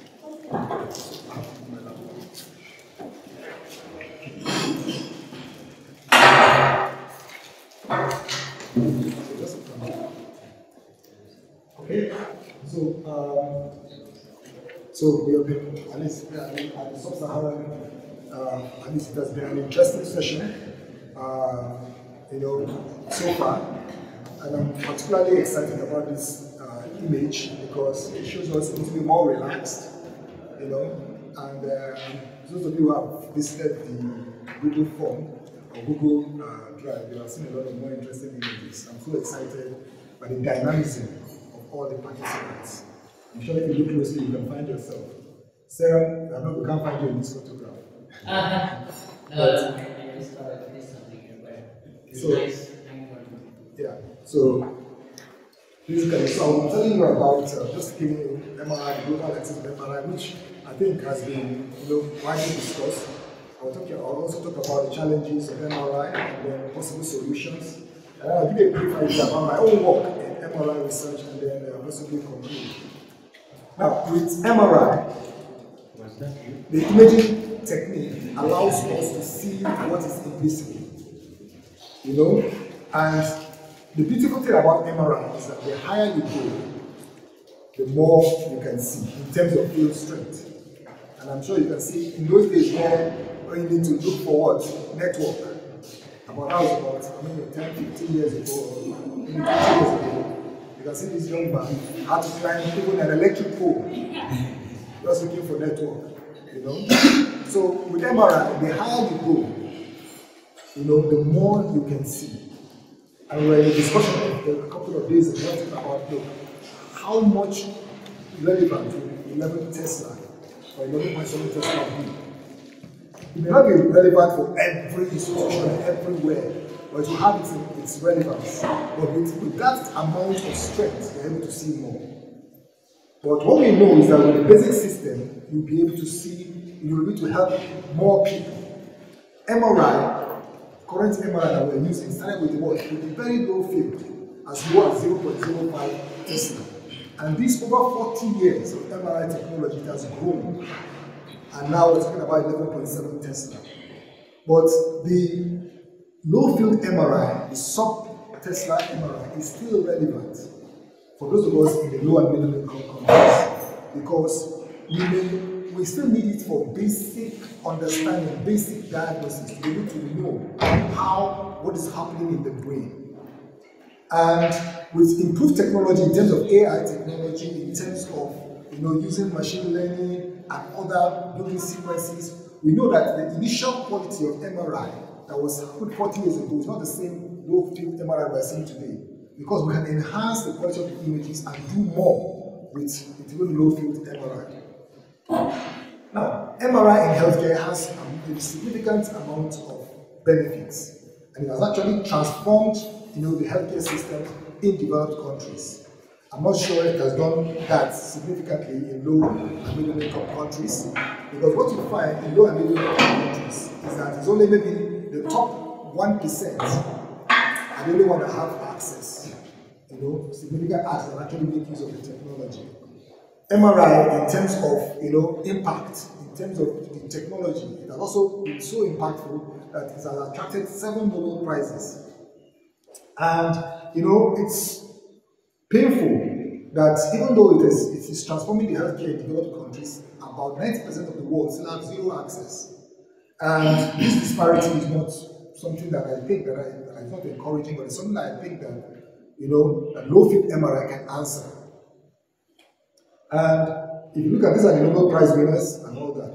So we've talked about so much about the distribution of MRI in the last couple of days, and which we also know, like I said, Africa especially is the worst hit in terms of the distribution. And like even our Ghanaian speaker said, in terms of Ghana, in terms of the population, it is 0.6 per million population, have access to MRI. Globally, 90% of the world do not have access. You understand? And it gets worse in Africa because 50% of Africans, don't even have it's almost zero access to MRI. Like I said, 80% actually, that's the figure.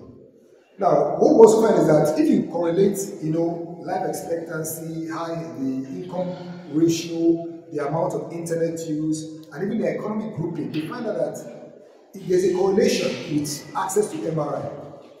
And that means that there is some form of those who have, if you have MRI, you definitely most likely have a better healthcare system.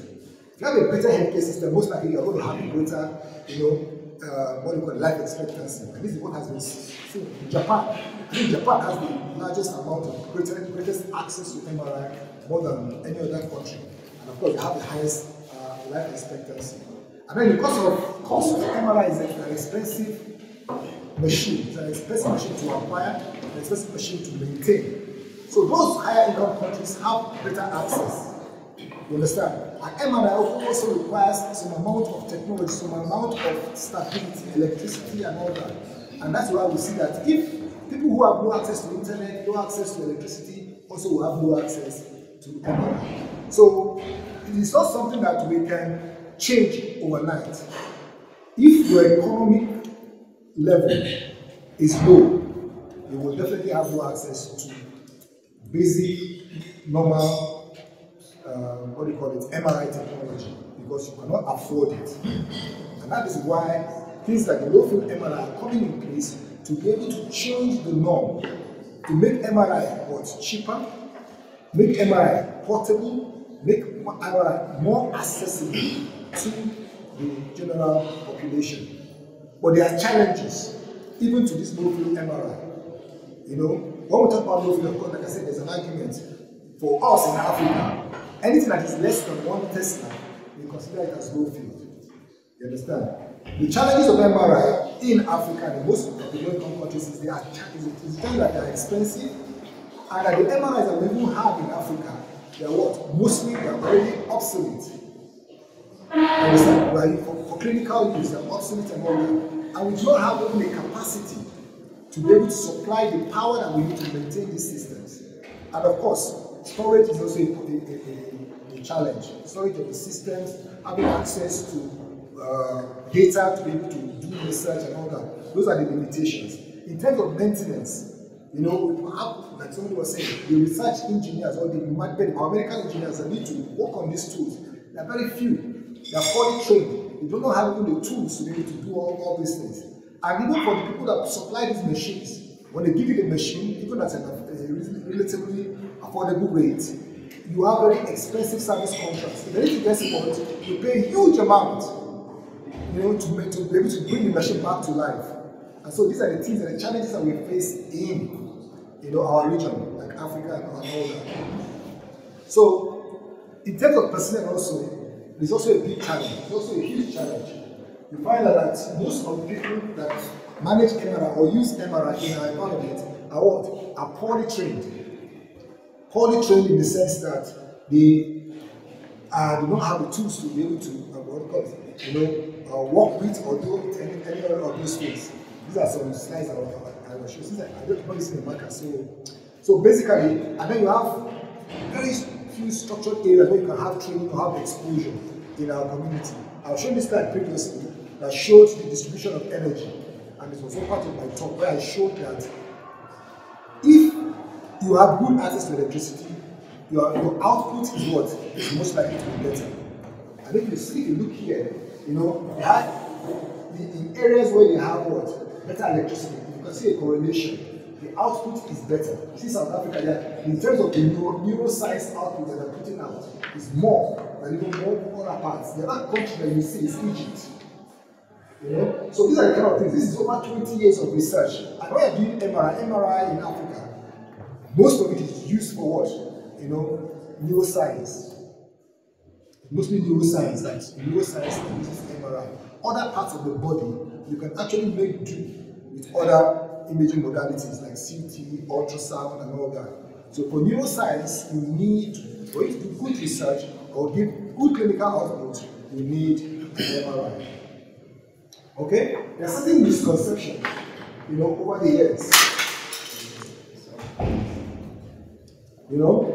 And this is in the sense that most people that sell machines actually are not, these days, they're no longer interested in low-field MRI. Because generally, people feel that, look, why do I want to buy something old? Low-field MRI is something of the future, it's something of the past. Let's move to the future. This is the new age. Everybody's changing like iPhone from iPhone 1 to iPhone 10 to iPhone 11 to iPhone 13. If you put an iPhone 1 now, nobody wants to buy it. You understand? But the fact that what you need a phone for, an iPhone 1 can do basically every other thing that you need for basic phone technology. But everybody, even amongst us here, you find that everybody wants to buy, you want to buy the latest iPhone, even though you're going to use less than 10% of the functions. And that's what's happening even in the medical world. Most hospitals, big hospitals, they want to buy a 2 Tesla machine, even though they're not going to use 10% of the function of the capability of that machine. And that's the problem of Africa.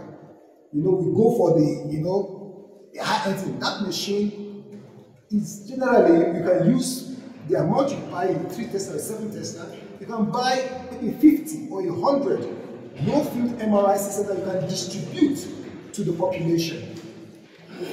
So that's one of the challenges. Vendors, even scientists, researchers will encourage group of funding to go to buy high-end systems. These are the challenges we have.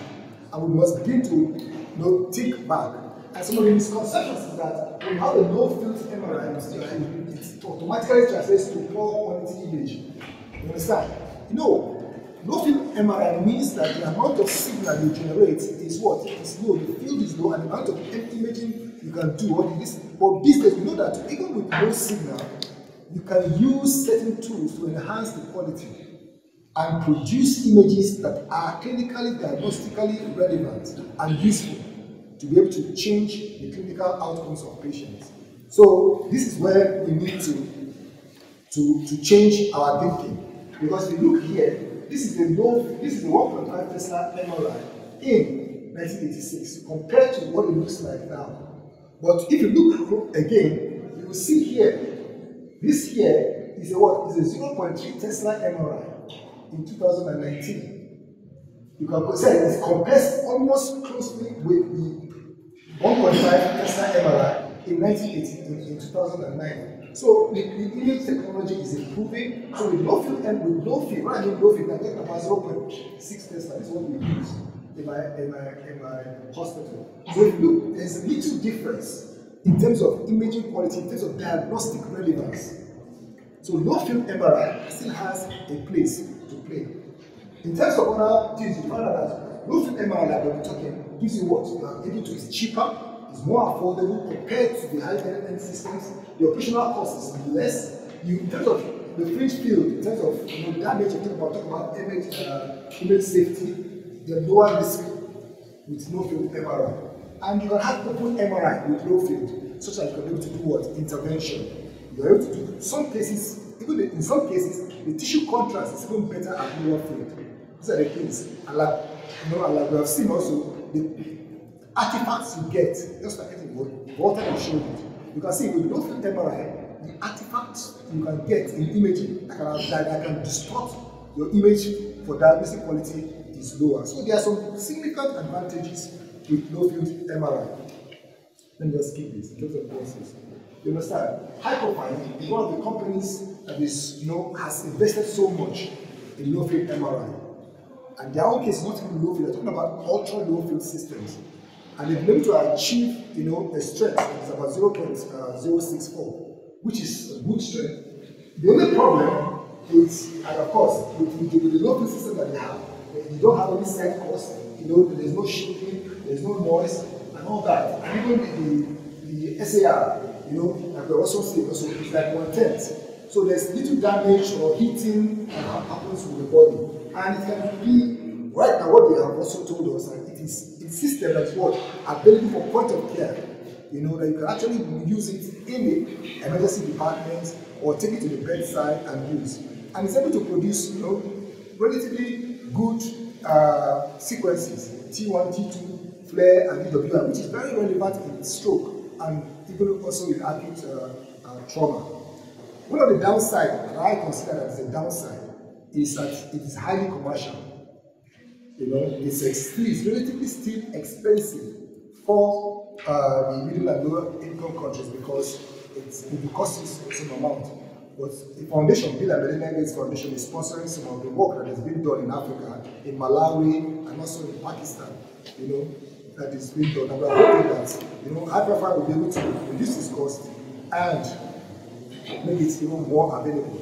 And these are some of the sample images that come from the internet, the quality of the images that get to the Hyperfine systems. And what we are building here in Uganda, as I'm told, the hallback system can produce images that, are comparable or even better than what the Hyperfine system is currently giving. The Hyperfine system is one of the only systems, I think, one of the ultra-low-field systems that is FDA approved for clinical use.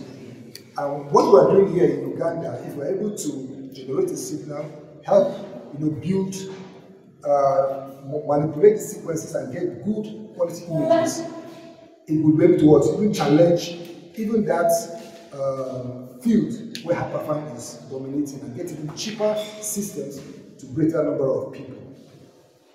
So I'm sure you can recognize that is Jones there, and this is the Hyperfine system they have in Mali. And I've been told it's a heavy system. It's not as portable as we've been made to believe. But we hope that we can create systems that are even more portable, that you can actually move around easily to communities and be able to do neuroimaging, and solve most of the challenging problems in those environments. And this is the Hyperfine system as advertised on the net. That's the net, that's the way you see there. And this is, they've developed all the beauty about it. And I'm sure that we go with time, the systems will become more robust, the systems will become more reproducible, the technology will become more available, and then of course the price will go down. And almost everybody will be able to, if they have a clinical problem with their neurological system within Africa, can be able to afford to get some level of imaging of their brain and get some improvement in the quality of life and outcomes. So there are several benefits. These are things that most clinicians we can talk about. Okay? So I just want to just talk about in developing countries, that most of the MRI are only available towards the rich. It's not as if MRI is not available in Africa. And as we have shown this morning, it is only mostly available to the upper middle class and the what? The upper class. And that is what we want to change. The rich, should not be the ones that are living, or should be the ones benefiting from healthcare. Africa do not have a robust or universal healthcare system that provides insurance for everybody. And most of the low-income countries, that's the challenge we have. So if you can have a machine or a system that can be what? Affordable even for the poor, it will make a great change. So the idea is to be able to have a low field that is what? That is sufficiently available, for diagnosis, that is in low resource settings, and can address the problems of the people who are neglected, who are the underserved, and underrepresented in global economics of health. So there are several innovations that have come up, And people that are leading it are mostly, with the work of Jones, has helped us to be able to bring some innovations, and Andrew Webb as well. These are people who are contributing to bring these innovations to make MRI more portable, more or cheaper and accessible to the generality of the population. And I feel very excited that bringing all this technology together, even here in Uganda, and working with Africans, we are able to see a light at the end of the tunnel, whereby we can begin to learn the technology ourselves and make this technology available to a greater number of people. Okay, so just in rounding up, just to tell you that for the past 15 years, and this is our hospital, okay, we got, and it's about, we have about over, I think about 1,000 beds, and it's one of the centers of excellence in Africa, and we've had a low-field MRI since 2005, and that's what we have been using it to do our research, to do our clinical work for the past, more than close to 20 years now. The only challenge, like I said, are the challenges of electricity, challenges of having access to competent engineers, because our downtimes are extremely long. Right now, the hospital has 2 MRIs, 2 low-field MRIs, and none of them are working because we do not have the appropriate biomedical engineers to handle them. We don't have, the appropriate, equipment or the appropriate service parts are not available. And this is, people are losing, there's loss of money, there's loss of, quality care because this technology is not available. And these are some of people I've worked with over the years. Most of my work has been in stroke, dementia, and epilepsy. Even using this low-field system, basically, our work has been CT and low-field MRI.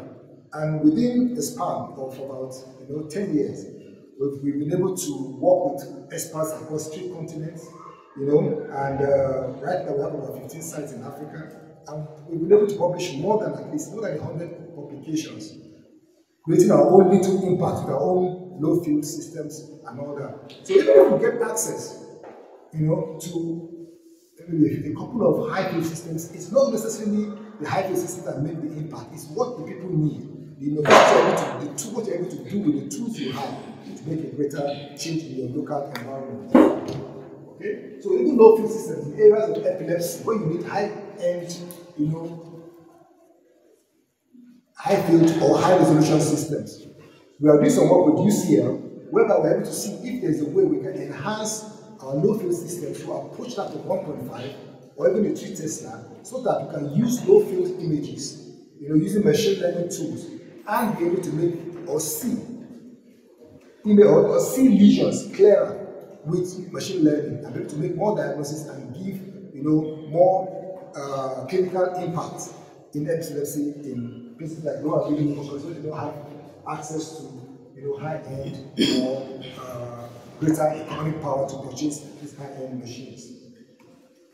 Okay, so for Africa, I use this slide for one of the presentation. For Africa, what we need to do is that we need to embrace what? Technology. Okay, we need to be able to expose ourselves to current modern technology, and we have to learn what to innovate to address the challenges we have, and then enhance our capacity, our educational capacity, our engineering capacity to compete with the rest of the world, or to be able to attract technology from the rest of the world. And we must learn to what? Build our own system. We must learn to what? Not be just taken from the rest of the world all the time. We must learn to build our own systems, and if we do that, that is the only thing that can work, that is sustainable. Because if you build your own system, you'll be able to what? Maintain it, you'll be able to improve on it, you'll be able to address or modify it to address the problems that are particularly pertinent to your environment. So that's what I'm encouraging us to do, to learn from the world and use that technology to address local problems. So low-field MRI has enormous relevance in our own clinical setting in low and middle-income countries, and its target is what? To address the problems of underrepresented and underserved populations. It has significant potential to change the thinking of the world. It also has potential to make MRI more available to the greater population of the world. So, thank you.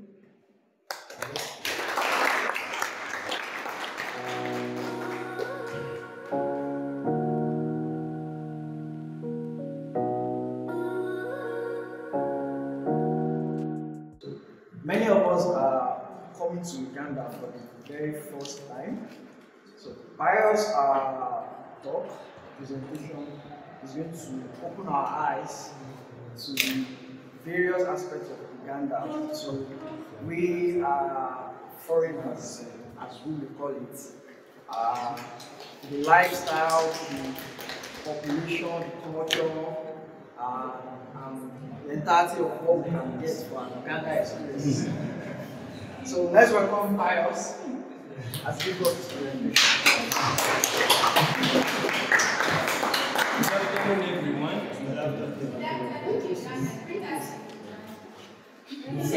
That's how we greet in our local language. That's say in Kampala.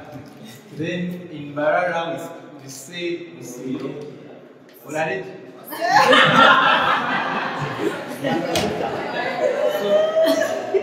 So I'm called Wouter Teeuwise. I'm an alumni of Makerere University, and it's really an honor and great honor to be here together with my friends. So as we were seated there, we were like, it's a lot of MRI, and we didn't expect so much information like this, but we are very grateful because we are learning. So we were there and we were like, most of the people here are foreigners, and they don't know how it is in Uganda. Uganda is a very beautiful country, commonly known as the Pearl of Africa. The Pearl of Africa. How it came to be known as the Pearl of Africa, in the early 19th, there was an explorer who came. He was called Churchill. So when he came for just a tour in Africa, he found this very beautiful nation called Uganda.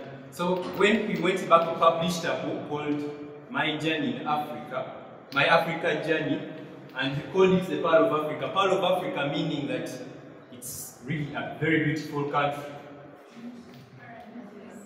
So where is Uganda? Uganda is a landlocked country surrounded by very many countries, around 5. We have, it's in the East Africa, so you can imagine for those ones who traveled from West Africa, Ghana, moved up to here. Right now you are around here. Those ones who moved from South Africa, I saw Dr. Stefan from South Africa, you are here. Those ones who moved from USA, this is where you are in the East Africa. Hey, here, Uganda.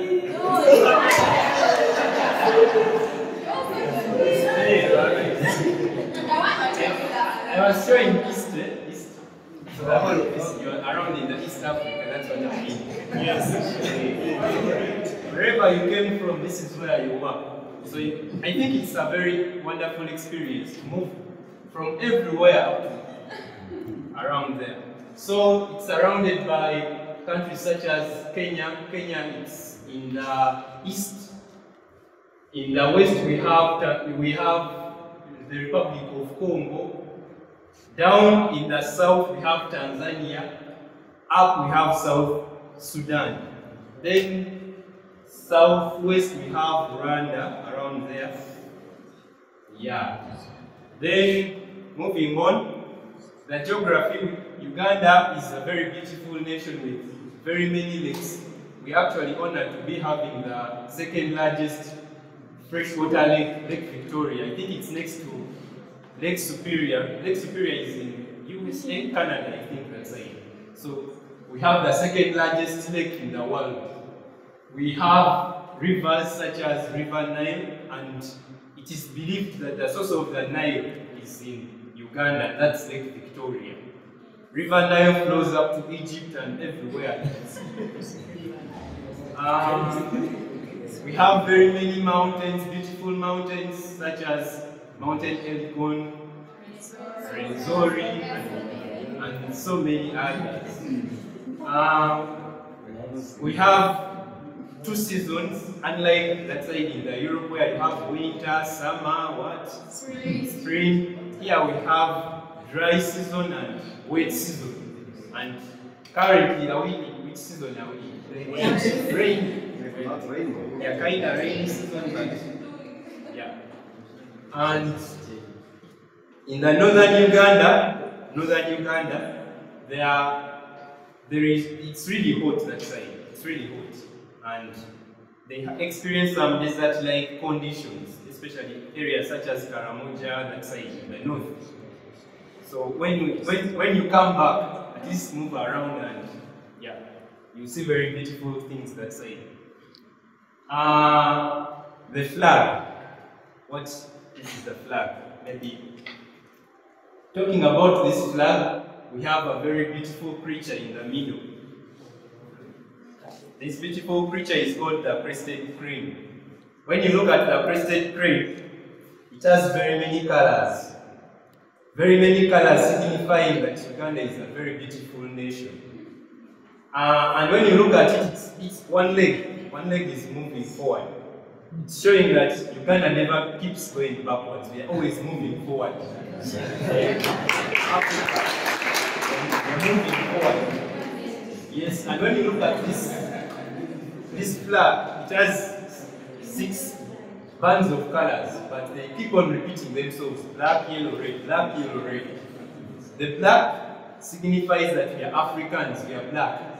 Africans, we are black, and we are very proud of it. The yellow. Stefan will not agree with you. We have some other Africans who are not black. It's not that Americans who are black. For example, Dr. Stefan. Yeah. Then we have yellow. Yellow represents sunshine. Sunshine. You have a lot of that. Yeah, very beautiful. Yellow is a very beautiful color, sunshine. Then red, we all have red blood. Despite the fact that you are light skinned, just like Dr. Stefan, whether you are black, whether what, blood is always red. So that's the significance of this red. Yeah. And brother, actually that signifies that we are brothers and sisters. Despite the color, despite everything, we are brothers and sisters. Maybe let me invite my colleague to continue from there. Yes, thank you so much, everyone. And for our international friends, you're most welcome to Uganda. I'm just going to talk something small about the history of Uganda and some few facts about Uganda. I'm called Boa Isaac. He's my colleague and other friends. We are so proud about Uganda and we are welcoming you all. So, our population so far is estimated to be around 45 million people, but the country is much populated in town areas. If you go in Kampala, those of you who came, you moved at night and people were sleeping. If you move during the day, you find a lot of jam along the way in Kampala. As well, if you witness within the city here, Mara is the same case. So the language is spoken mostly is English and Swahili, because we have so many tribes. We have about 52 tribes here. That means we have about 52 different languages in Uganda. That's why he was trying to point the way people in Uganda greet, and he was failing because it's used to have people in the other side greet. I personally come from northern Uganda. That is Lira, and our language. We also greet differently. The way we greet is Itieningo. Itieningo. If I say Itieningo, you say Atiemabe. Yeah, so that is Luo or Lani. Yeah, so religion, we have mainly populated with Christian religion, and Muslim constitute about 12%, and others about 3%, including also those who don't pray. So Uganda is a republic. We got our independence in 1962, and we are just going to celebrate 60 years of independence. Yeah, so our economy, mainly we have so many resources when you look in Uganda here. Currently, we are now going to start mining our oil. We We have a lot of oil around Lake Albert down there.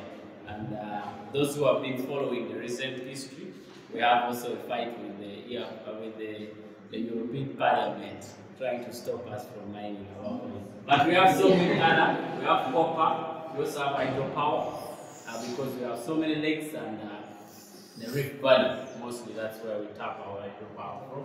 We have limestone, we have salt, we have phosphate, we have oil, which I've already talked about. And agricultural wise, we have coffee, we grow coffee, though most of them are for export. We have tea, we have cotton, tobacco, potatoes, bananas. Yeah, that's a lot.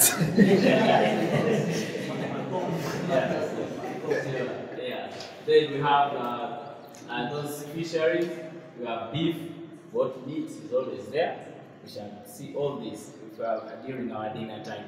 We shall have tasted. The fish that we normally eat here commonly is the Nile perch and the tilapia. These are normally got from our lakes, those freshwater lakes there. And we have so many processing industries coming up. We also have cement industry, So Uganda got known to the Europeans about the mid-19th century there, and the person who welcomed the Europeans was King Mutesa the First, who was in Uganda region. So he's the one who welcomed those people in Uganda. And they stayed with us up to around 1962, when now we say bye-bye to them. That's why we celebrate our independence up to now. Yeah, so Uganda also have very many varieties and species of animals. You can see we have the elephants, we have also the pythons are there, we have the mountain gorillas. Those who haven't seen them, you can visit some of the game parks around, and yeah, sure you'll have a look at all these animals there. There are so many, quite a big number of them, animals. So I think if we get time, next time instead of coming for MRI, you can plan and come just for tourism. Yes, and you tour Uganda. And mostly, we have a lot of pineapples. Yeah. Pineapples and banana. Yeah, pineapples. Mashed bananas, boiled banana, fried banana. Yes, so we have a lot of pineapples. And we even have juice. We have juice for banana, we have juice for Rolex. So that's all about Uganda. The little that you can get to know about. So when you go outside, make sure you talk about Uganda, the beauty that you have seen, and you're welcome other colleagues to also come. Thank you. Is that actually here to club? Realized there was a cultural day. The reason I was trying to see most of us not putting on culture where we decided to buy flags. It's just because in Uganda we have different cultures. Unlike Nigeria, I think everyone in Nigeria dresses like No. We have more tribes than you. Oh, okay. Now in Uganda, Muganda, Musoga, Munyankole, and Mugishu will actually dress differently when it comes to culture. Long ago we had our traditional wear. It was the backcloth. Some people actually used to put on banana leaves. You see banana plantations around. The leaves you see on the bananas, some people used to use them as dresses. Even actually up to now, you go to some cultures, you go to some regions where you find people during their cultural ceremonies, they put on bananas. Some actually walk naked. I've witnessed some people are there in Nigeria. Say that. Where can I see you working naked? I would like to see. I'm not very certain of the country, but it must be Africa. I saw pictures of people, ladies. I don't know whether they'll be celebrating what kind of family. No, it's South Africa. It's South Africa, right? Yeah, so you can actually see them naked. They only cover their waist. So like every part of the body is naked and you can actually visualize everything. But in Uganda, particularly, we have different cultures. Among my colleagues is a northerner, so they dress differently when it comes to culture. I'm a central guy. He's a central guy. but of different tribes, could be of different tribes, because in Central we still have different kinds of tribes. He's a Central guy, but he's a Musoga, you know. In Uganda, I don't know whether it happens in other countries, but in Uganda we actually have a lot of fun statements about the Basoga, and it's literally very, very, very interesting. People laugh about them, but otherwise that's what we had for you guys today. Thank you for the time, thank you for listening, and giving us the opportunity to show. Thank you.